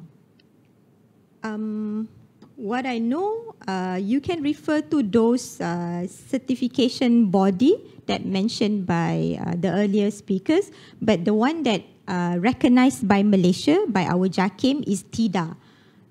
Taiwan Halal Industry Integrity Development Board, TIDA Association. Yeah. But other than that, I think being mentioned by Mr. Ben just now, there are also few other certification body which I believe they do provide the capacity building and training related to what being mentioned just now. Thank you for your answer. And the second question is that can foreign investors buy lands and properties in Malaysia? Okay. It's not under my territory, but I can try to answer it. Okay. If you are looking at investment for manufacturing, meaning to say you want to have an investment and to have your own factory to produce product. So there are, you can own a land, but it also depends on which area that you have the investment. There will be a state, each state has their own regulation that you can refer to, but you can also refer to our sister agency, MIDA, Malaysia Investment Development Authority. We can share that contact to you later. They might have, they can actually guide you in terms of your interest towards investing, but they are looking also some of the capping of the investment value, and if you are looking at a certain incentive in terms of value and also in terms of the segments or sectors that you are investing in. There are some sectors that actually we are promoting under the investment into Malaysia. Thank you, Ms. Aninawati. I know this is probably not that closely related to the topic we're talking today, but thank you for answering to that question. And another question is also from the textile industry, like how to help Taiwan textile industry to gain a strong position. And I will say, I'm not quite sure about the first one, and we'll just jump to the second one. Like Taiwan has Textile Industry Research Institute. Do you have such a textile research center in Malaysia? And because this gentleman believes that Malaysia can be the halal textile fashion and the fashion leader in the world, and if we can find good opportunity to collaborate with the Taiwan's in the textile industry. So the question is, do you have such a, like Taiwan, we do have Textile Industry Research Institute. Do you have such a research center in Malaysia? In terms of specific textile industry, I'm not really sure, but we do have a Federation of Manufacturer, we call it FMM in Malaysia, which covers all segments of sectors, including textile, including F&B, including machineries, and etc. But we have a lot of like association or designers or association that they are looking at members who looking at a certain design or certain fashion of clothing, perhaps. But what I can see in terms of collaboration, like I said just now, Taiwan, your strongest value is that your technology and innovation part. Perhaps it can be actually shared with the Malaysian in terms of the machine that you have, or maybe the advances that you have, because Malaysia also, we are moving towards the, not to rely on labor, but we are moving on the IR 4.0, on the automated kind of facilities to move our capacity and capability of the industry, of the SMEs companies to grow further. And if you are looking at to collaborate in terms of the modest fashion, perhaps the Malaysian can share on the guideline part, on the designing part. So that would be a services to collaborate that can give some guidance to the Taiwanese on what are the areas or what are the Muslim population looking for in terms of the textile industry. Thank you very much, Ms. Aninawati. Please, once again, give a big round of applause to Ms. Aninawati for her excellent talk, and thank you for answering the questions. Thank you. Okay, next, may I please invite the next speaker of the session, Mr. Tony Lee, Senior Marketing Planner of Commerce Development Research Institute, CDRI, to deliver the final presentation of the day. Please welcome Mr. Lee.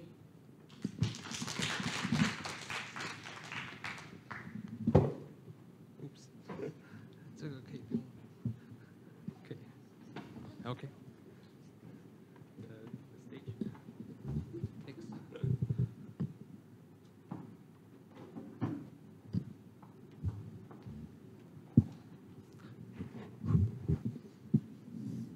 Okay.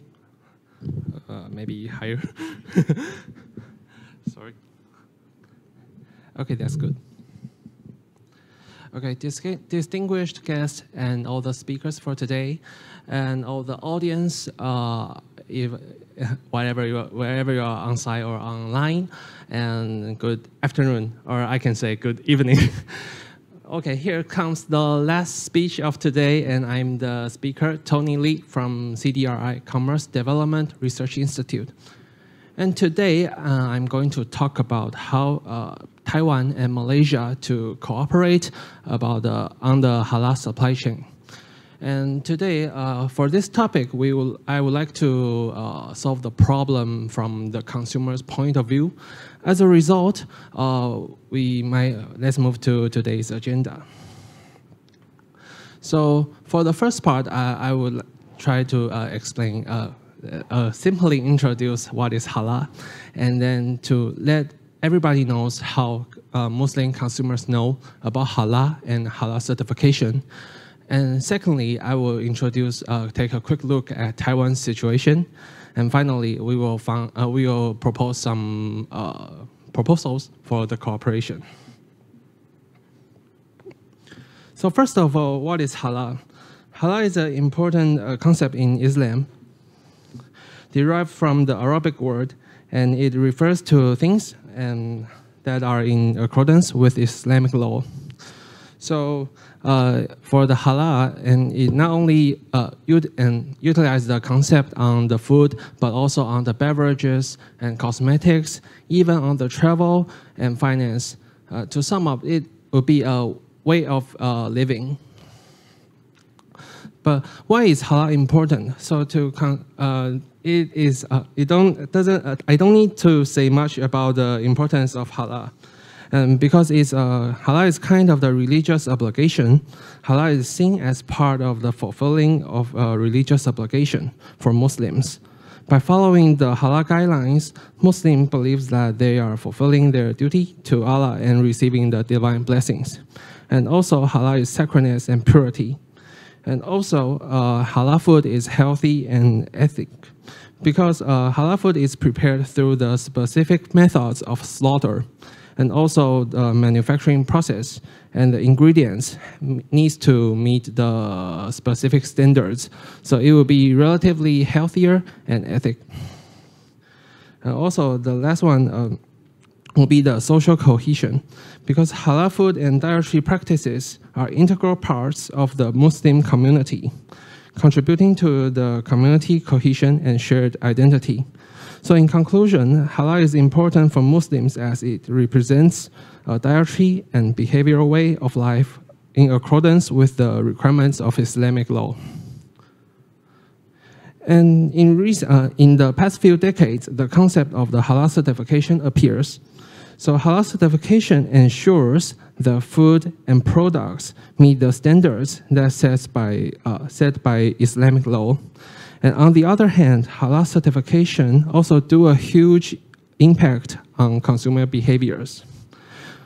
For example, we collect many studies. There have already been many academic studies that shows the halal certification do impacts on the consumer behaviors. Like, if given the choice, the majority of Muslims prefer to purchase products and services that have been halal certified. And also, as part of their religious obligation, Muslims have a preference for consuming products that have undergone halal certification. And also, the presence of the halal certification logo influence the purchasing decisions of Muslim consumers. And there is a growing global preference for halal products. And last but not least, apart from the consumer, also the brand owners and the manufacturers seize the opportunity. They think that halal certification will be an opportunity for them and seeks to apply the certification for their products. So how do Malaysian Muslims think about? Okay. According to our studies in a few years ago by online, we collected about 1,000 respondents, Muslim respondents from Malaysia, and know that more than 19% of the respondents think that halal certification are necessary. And meat, processed food, and seasonings, medicines, and supplements is a must. They must need to get halal certified. And also, while on the other hand, cosmetics and personal care products would be nice to have one. And to further know to know more about how piety affects Muslim consumer behavior, we conducted an academic study. According to the rational choice theory of religion, we can assume that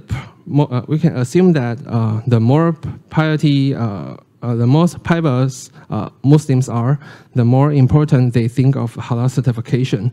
We use Muslims' adherence to the prohibitions of Islam to measure piety and see if they think halal certification is important. And we utilize a binary logistic regressions to run the data. And we finally found that the assumption is correct, which means that for a pious area, halal certification would be much more important. As a result, we would like to recommend that the cooperation of the supply chain can be surrounding around the halal certification. Maybe. Wait a minute. Okay. Okay, so after we knew that the dimensions should be surrounding on the halal certification, let's take a quick look on the Taiwan situation. So in the past few decades, Taiwan has witnessed steady growth and development in halal industry. Here are some key aspects of halal development in Taiwan. First is the increasing Muslim population. Because of the international exchange of the students and also the introduction of the foreign laborers, and Taiwan's Muslim population has kept growing in the past few decades.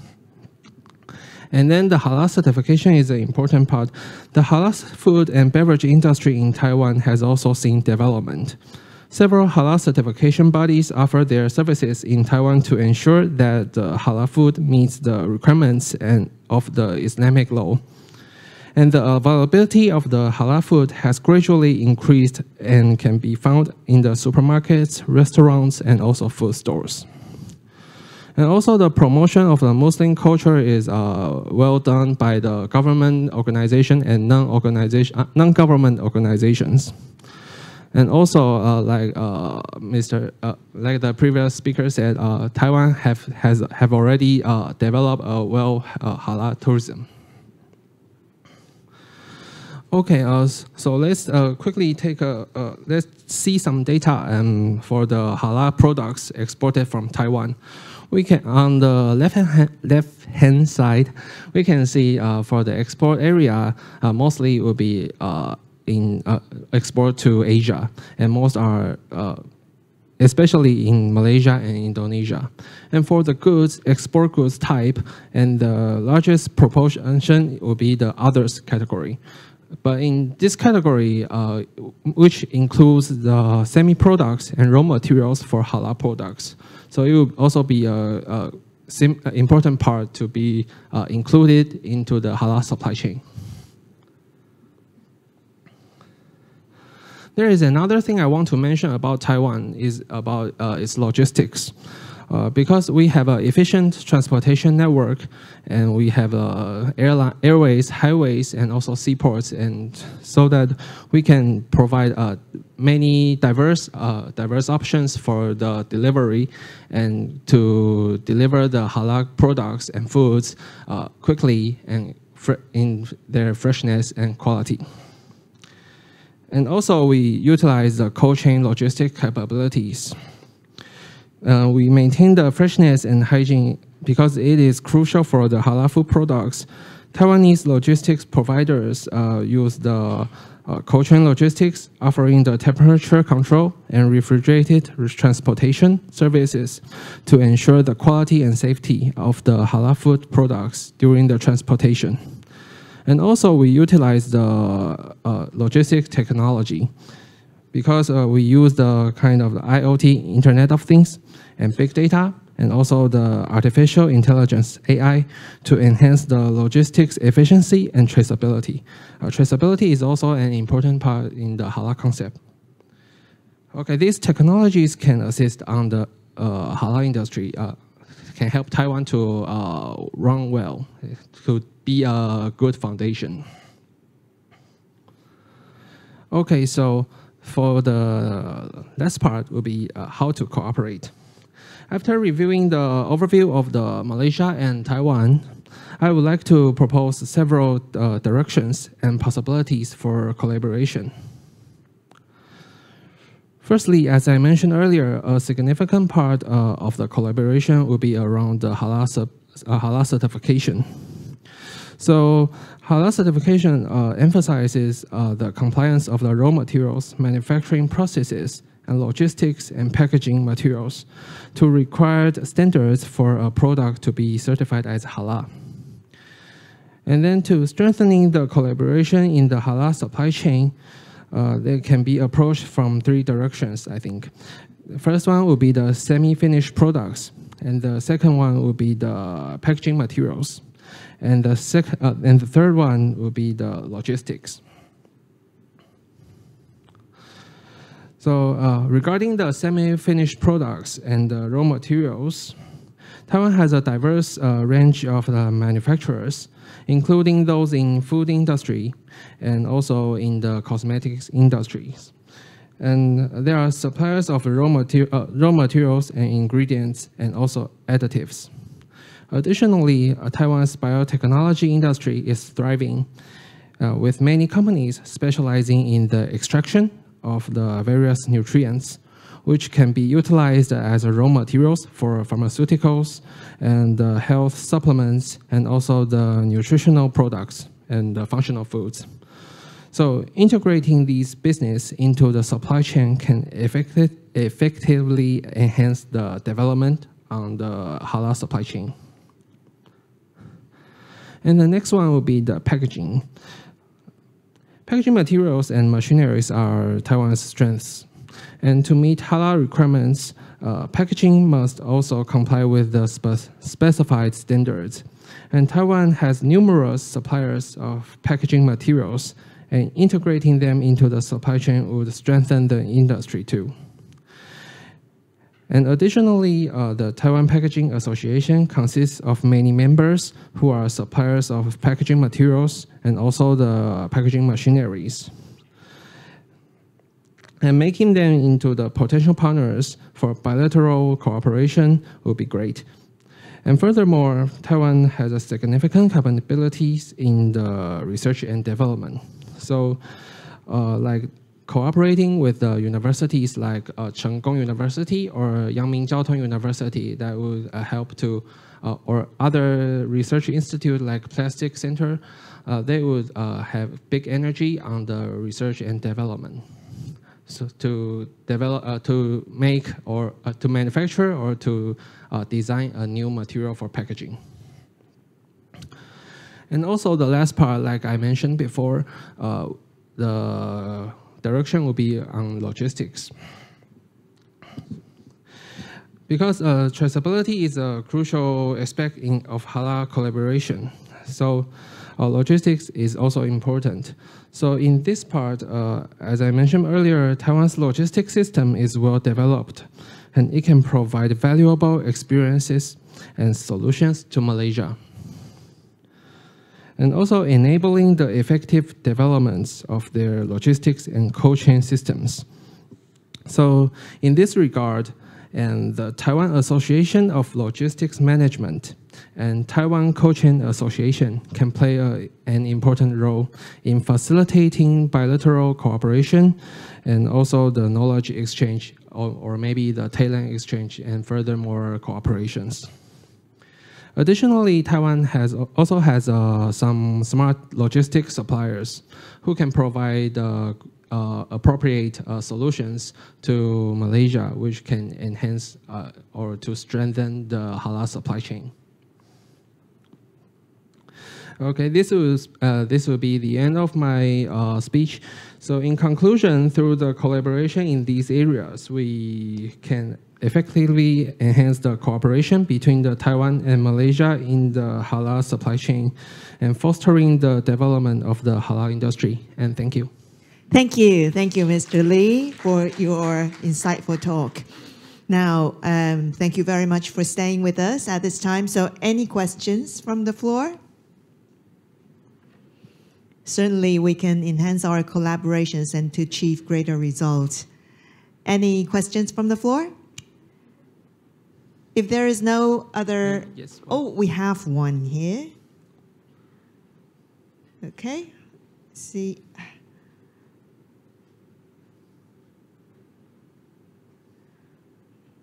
Okay, and the question is, the products and the production of our company in Taiwan are followed by the halal regulations. However, our ingredient suppliers from other countries does not want to apply for the halal certification. So do you have any suggestions for us to deal with this kind of situation and to apply for the halal certification? Thank you. Just to clarify, I would like to know more about your company's situation. Is your ingredient is imported from other countries and who is not comply with the halal standard? Okay, so that is where, okay. Please give the microphone to the lady over there.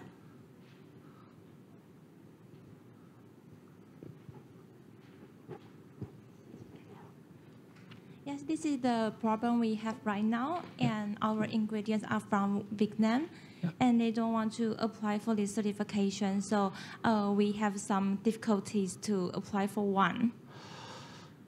Okay, since actually I'm not part of the halal certification, for your problems, we can seek for the suggestions from maybe TAITRA or other kind of the halal certification bodies in Taiwan, because we CDRI did not provide this kind of the services, and actually I can help you to forward your questions to the relative agencies and to seek if they have better solutions for your problems. Okay. Thank you. Yes, I was wondering whether our distinguished guests can have some input, and suggestions for you. That would be nice. I guess we are the option for you. Come to us. We can provide you more halal ingredients that can easily, give you the assurance to get your certification. Okay, of course. No problem. Thank you, Ms. Haninawati. Any other questions? Let me see. Do we have other questions from here? Or do we have another question from the floor? No? But we have a very good question, and your question is answered. Yes. Perfect. So if there is no other question for Mr. Lee, we want to once again thank him for his excellent presentation. Please give a big hand to Mr. Lee. Thank you. Thank you.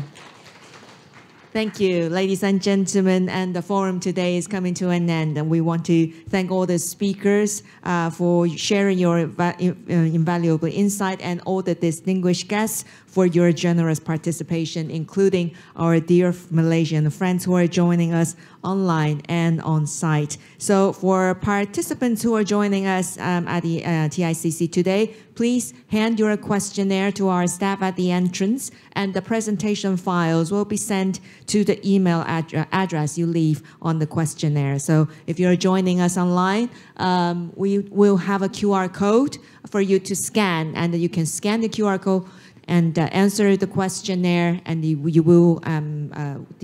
presentation files will send to you. So once again, thank you very much for your generous participation. We wish you a pleasant day. Thank you.